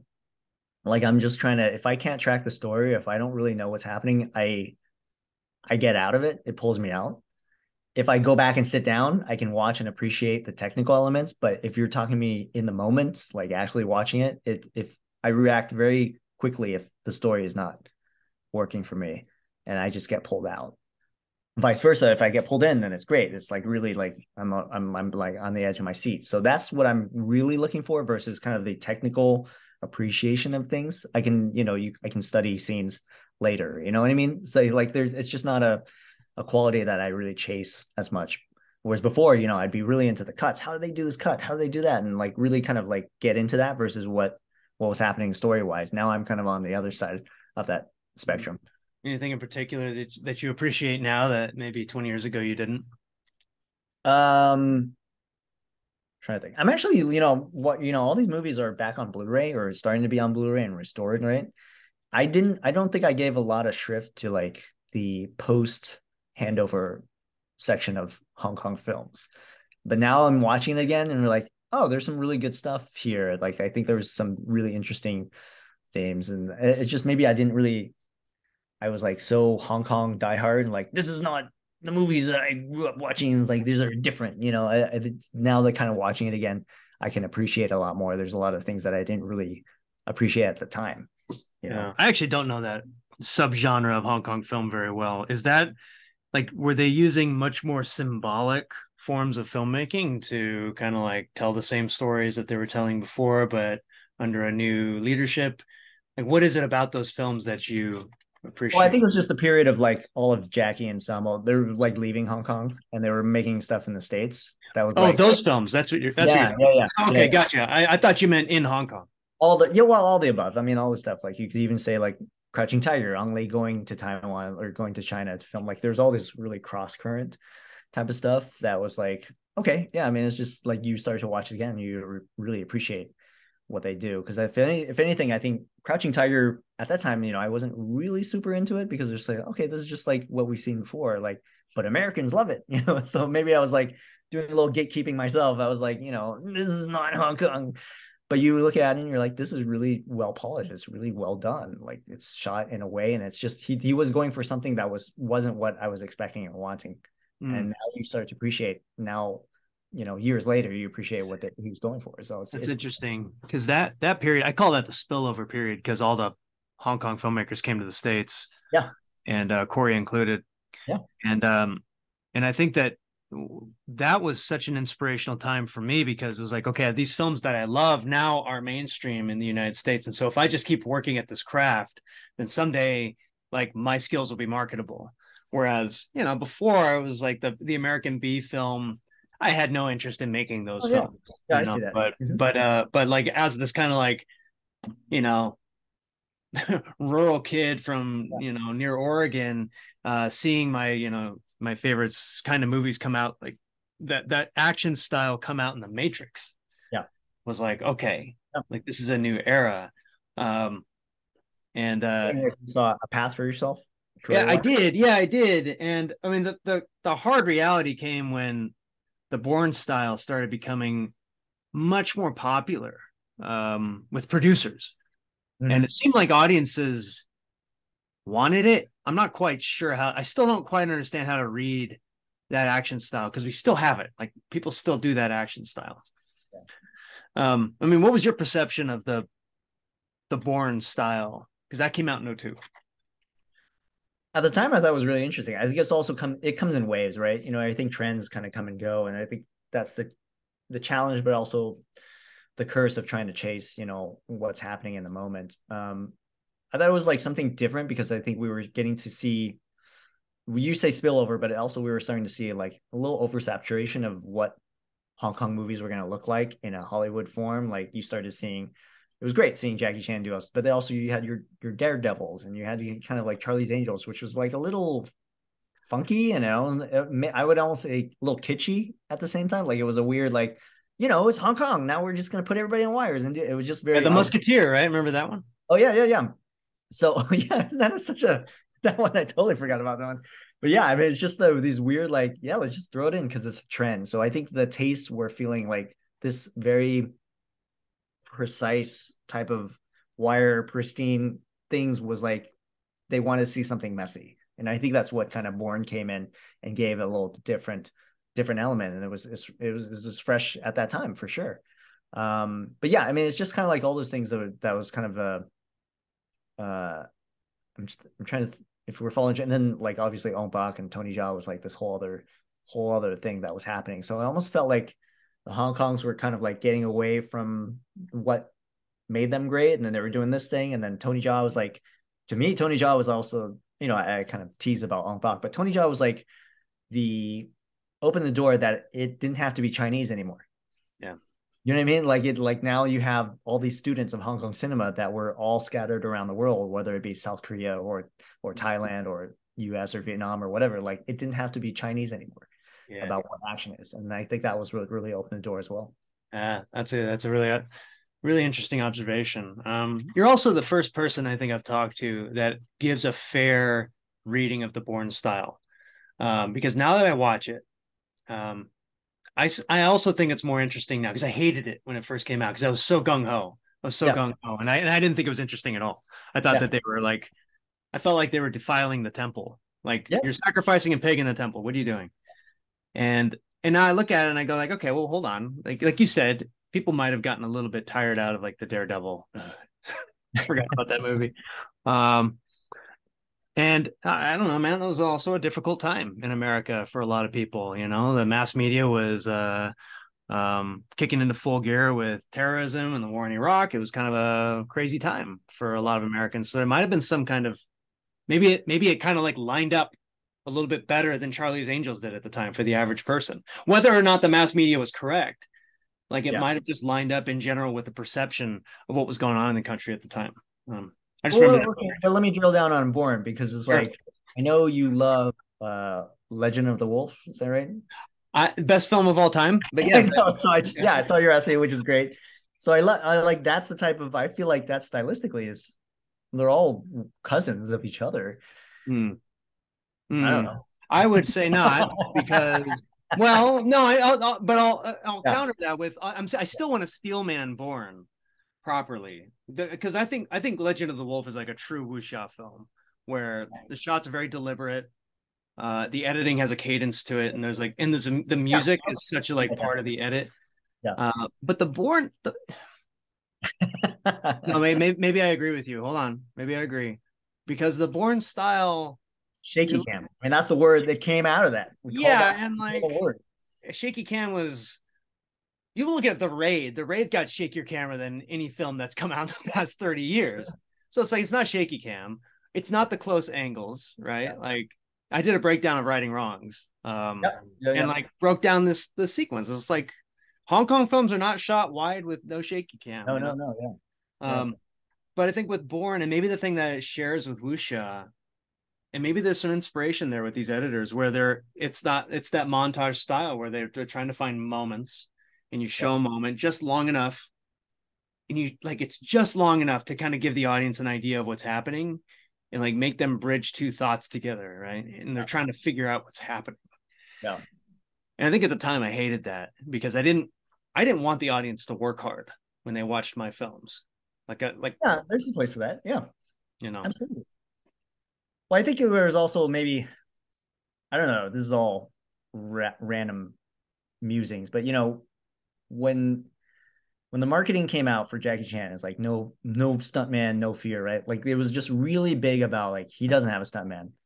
Look at these wide frames. You're seeing him do the thing, and then that becomes kind of the thing that we're expecting to see out of action. Like that's going to be a thing.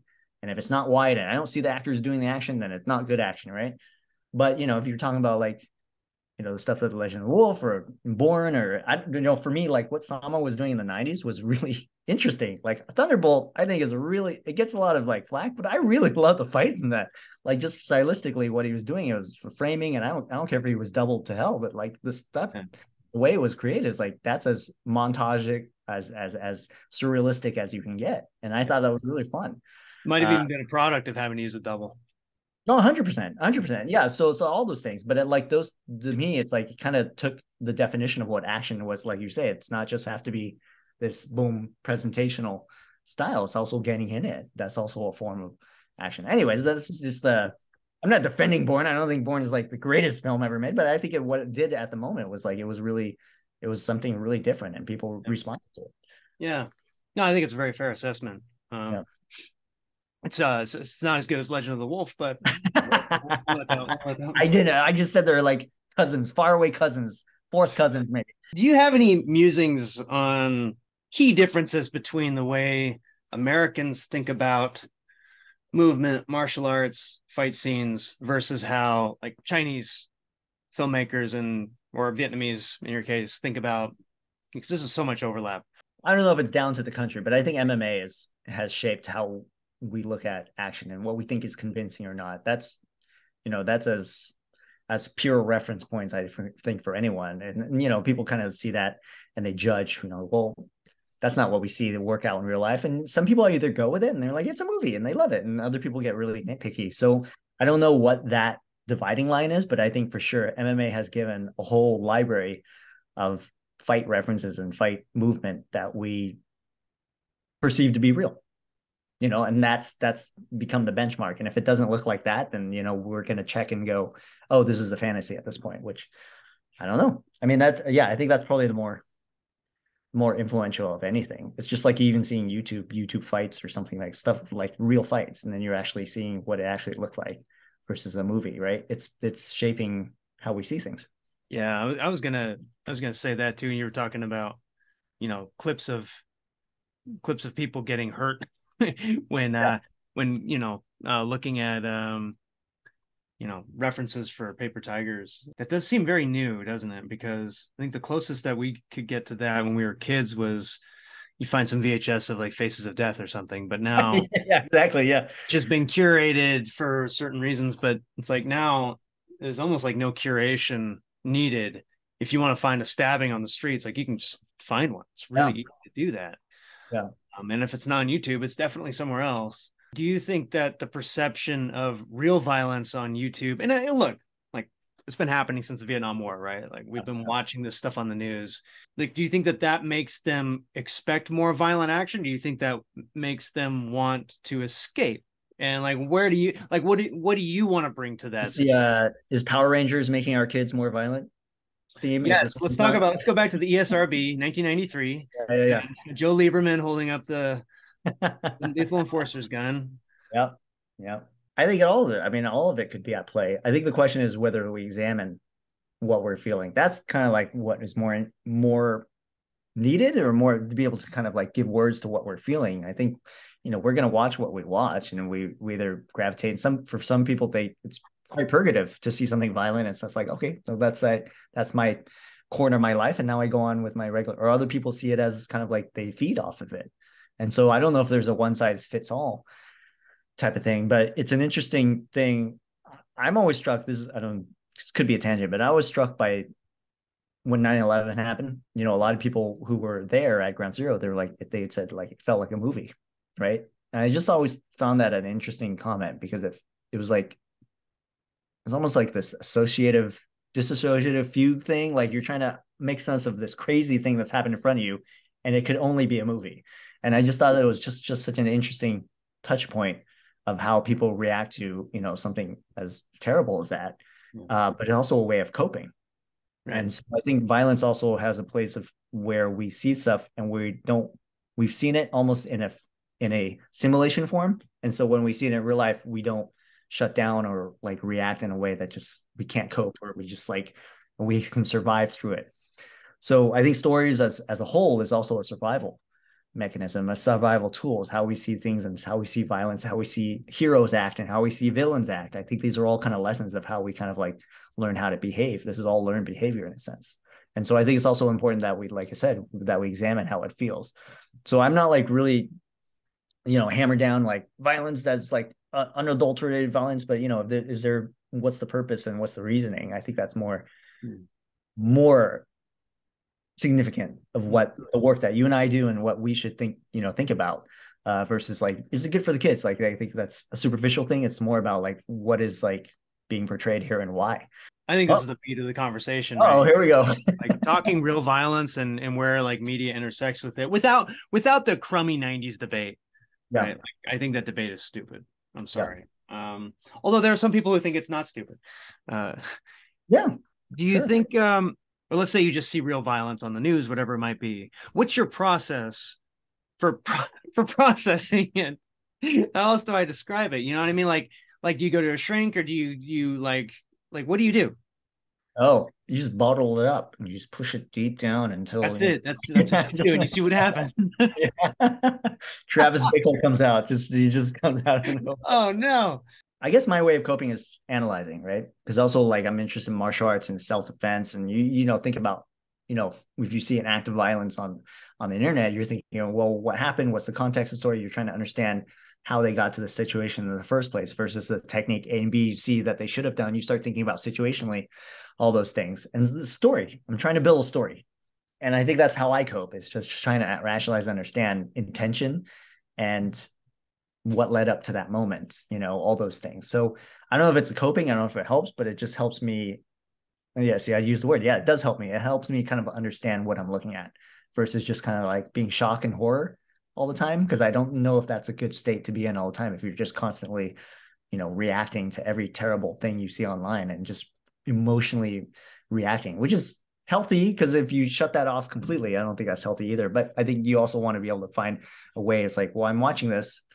I can complain about why is the media showing this? Why is this on my feed? Why is those things? But the other takeaway is like, well, what can this teach me in this moment? And just try to figure out, you know, if I'm ever, unfortunately, never ever caught in a similar situation, how would I react? You know, and that's kind of like the way I look at it. Do you think being an action director, because you direct action, has that helped you with this? In what way? Like therapy? To process? No, and I mean just like you have a perspective. You have designed violence Yeah. in a fun way. And you've done it from the ground up where you've written the story, then you've choreographed it with your team, and you've shot it, edited it, released it, tested it, read the reviews. So you understand it from this very, well, you understand that violence from a very kind of like bedrock level, right? Because you've built it from the bottom up. Does that help you in perceiving real world violence today? I don't know what it is because I think real world war and violence is a whole nother thing. Like it's a whole, that's a primal, if anything. Like I make dreams. Those are nightmares, right? It's, I don't know if it does, but just for me, I've never really connected the two in a way. Yeah, I mean, I read stories and figure out like try to be inspired and like, okay, could this be a movie? But not in a what's the word? Exploitative way, but you're trying to figure out like, oh, this is like kind of an interesting conflict of humans here that's happening. And you try to figure out if this could be a story worth exploring. Because you said that what you're always trying to do is understand the story and the context. Not many people are going to take the time to be uncomfortable and go into the story of something. So like, is that something that I can sit with it? Yeah, I feel like I can sit with it longer.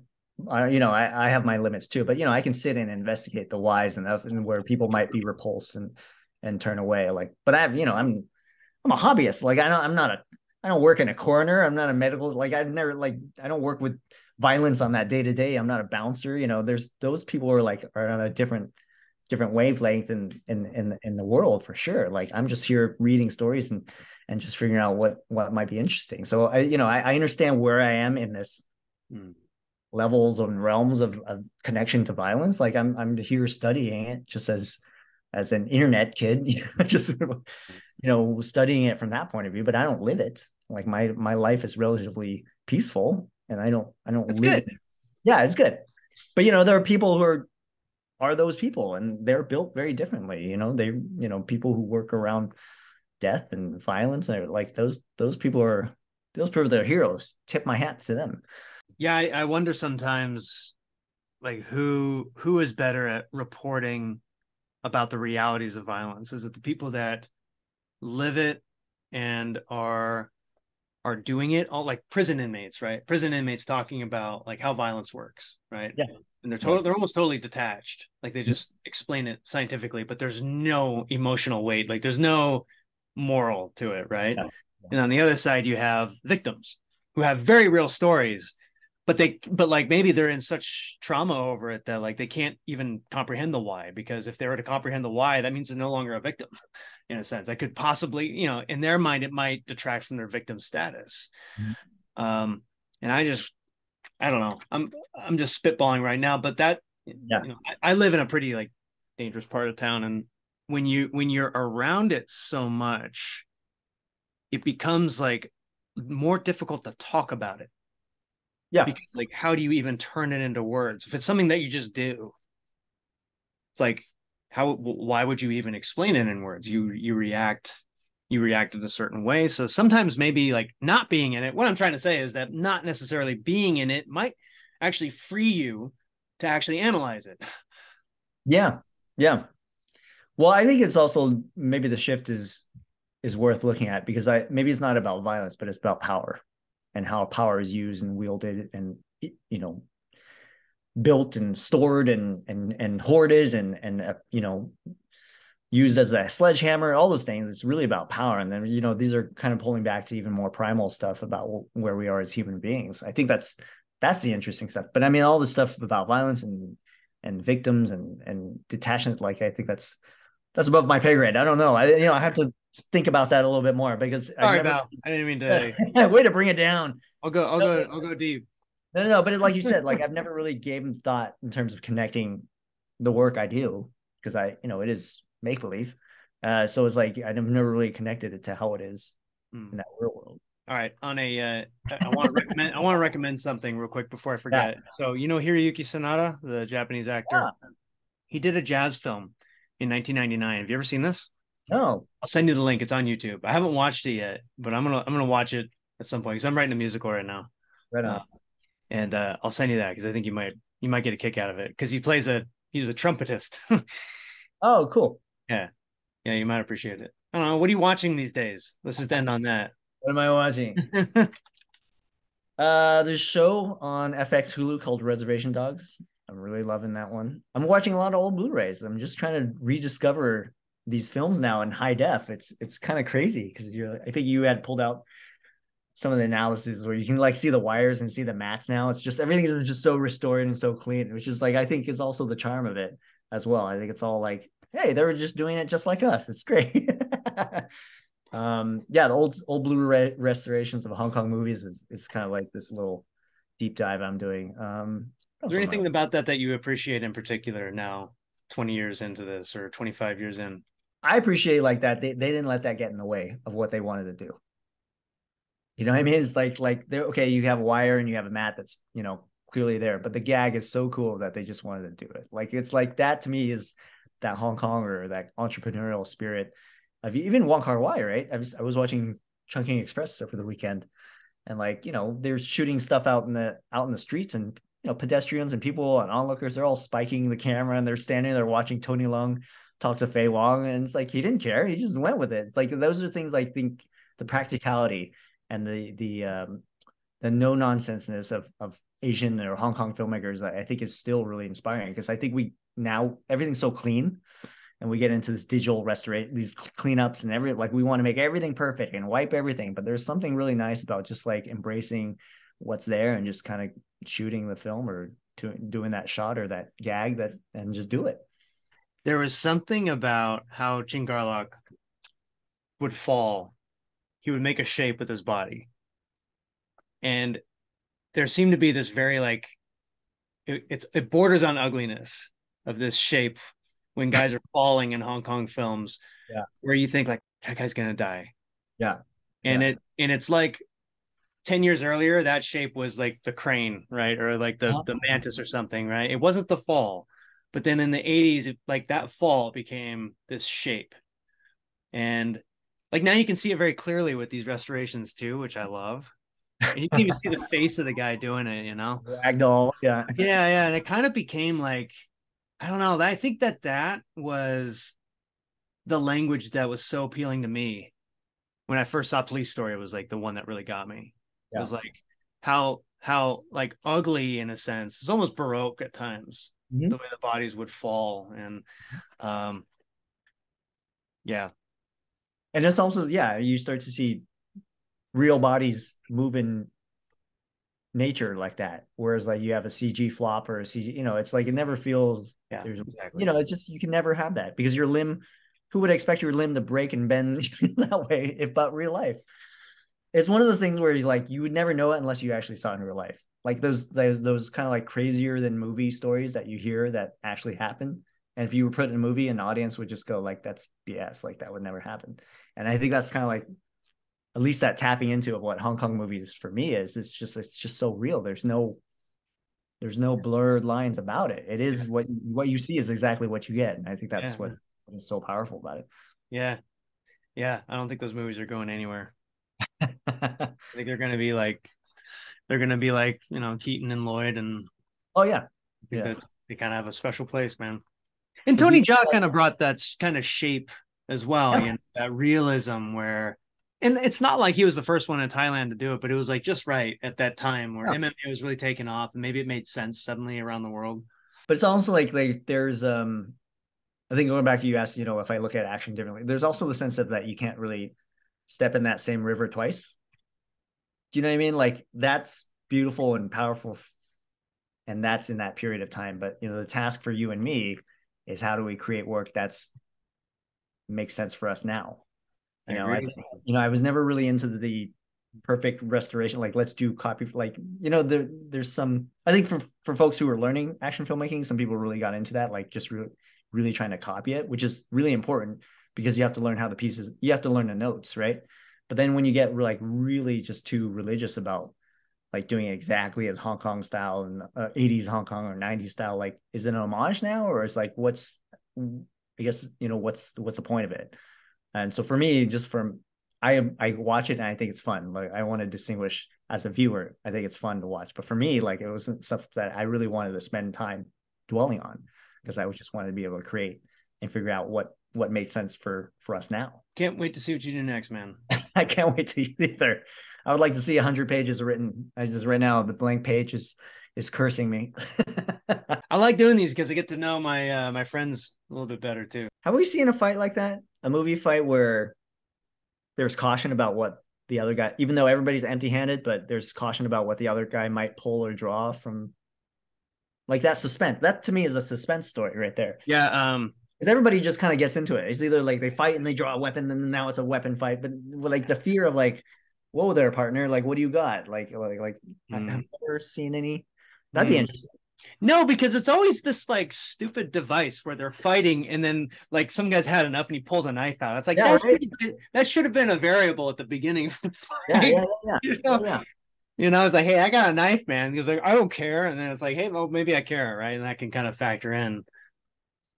I mean, that's what I'm interested in. It's like not just we talk about convention, but like kind of opening up the assumptions that we've always been making about fights and stuff like that. That's always interesting too. It's like that's a whole beat in itself. If you made Yeah. a whole meal of it, I mean, that could be that's a whole something. Yeah, that'd be fun.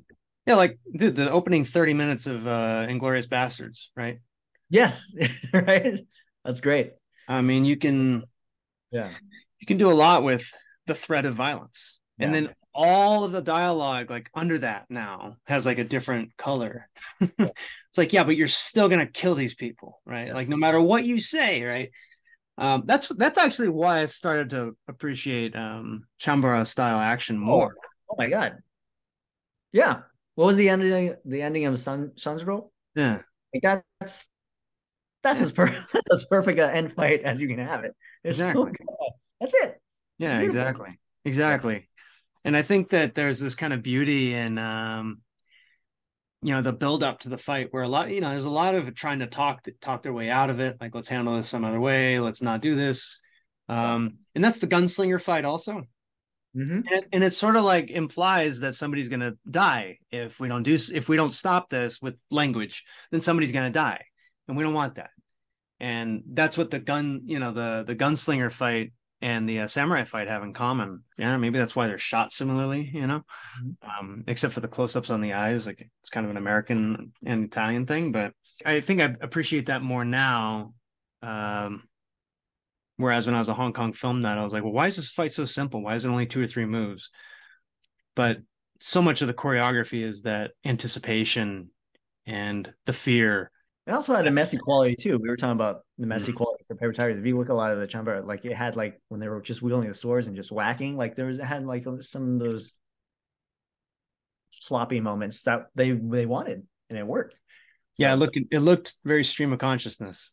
mm-hmm. And that's cool. I mean, makes you feel like you're there. I think the other thing to really talk about these fights and fight designs, I'm just curious to know actually what the schedules were. Like how much time do they actually make? Like that's that whole other half of the conversation that we gloss over, but like how much time, because also time is money, Yeah. and how much also commitment of what the studio thinks these fight scenes are worth.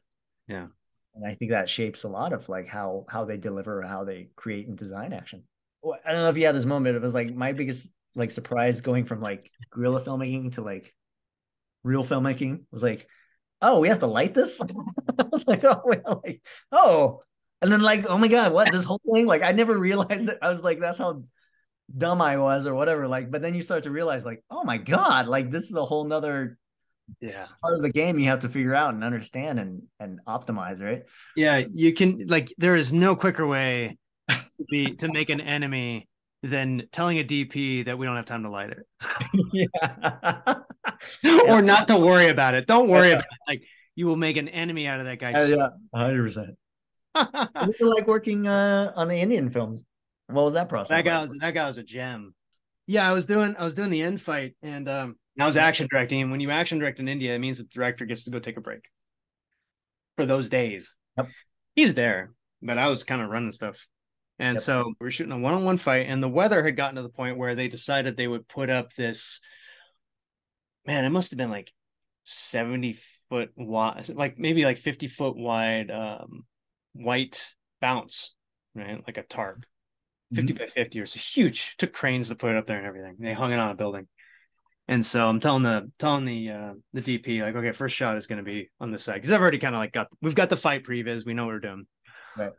First shot was like over this guy's shoulders. Fight, cut. 8 moves are done. I'm like, cool, got it in the can. What's the next shot? And I go like, all right, we got to go over here now and get this side to pick up the next part of the sequence. And he goes, okay. And he goes, and he whistles and he does this.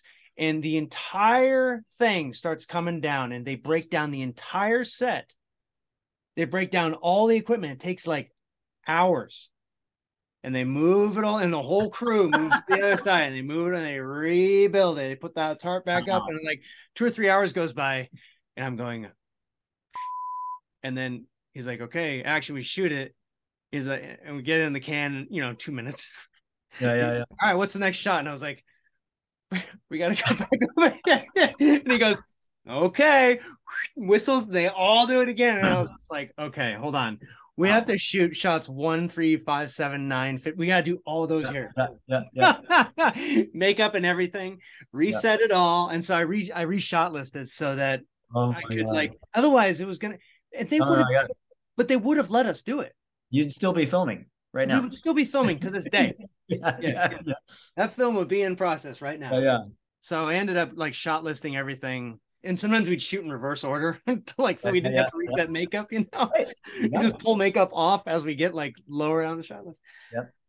I mean, talking about schedule and time, like that's like the hidden aspect, when we talk about action and how it was designed and stuff like that. It was kind of like what you were talking about, the righting wrongs thing about, whether Samo or Corey, and it happens all the time because it's just like schedule or whatever, budget or whatever. It's not like, again, it's that preciousness about auteur. Yeah, we are, but they're like, whatever, okay, you can do this in the 2 weeks that they're here, and like they bang it out. Yeah, I was actually pretty surprised because Corey was showing me all the stuff that he ghost directed on like Choi Hawk stuff, and I was like, oh my god. And you're like, and you see it and you're like, oh yeah, I see his camera work, and you're like, they're so loose about that stuff, which is cool. Again, it's just very commercial, but you appreciate it. Yeah, it did kind of reveal that they have this very similar like rhythm of editing.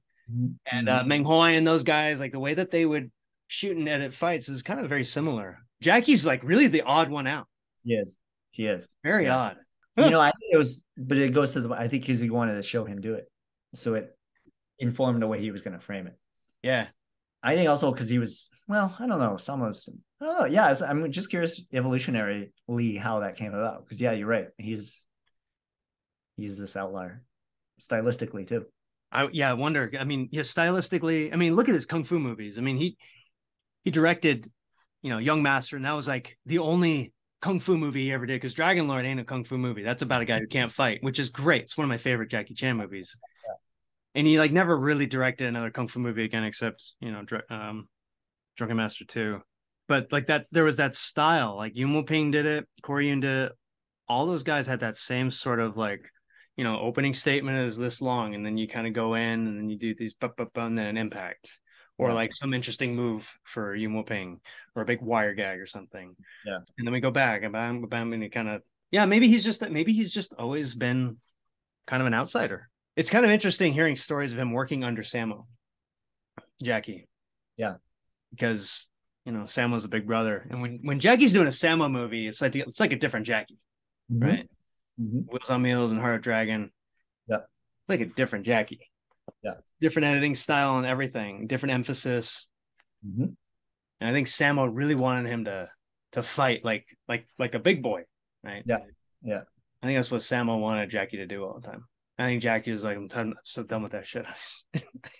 But he would do it.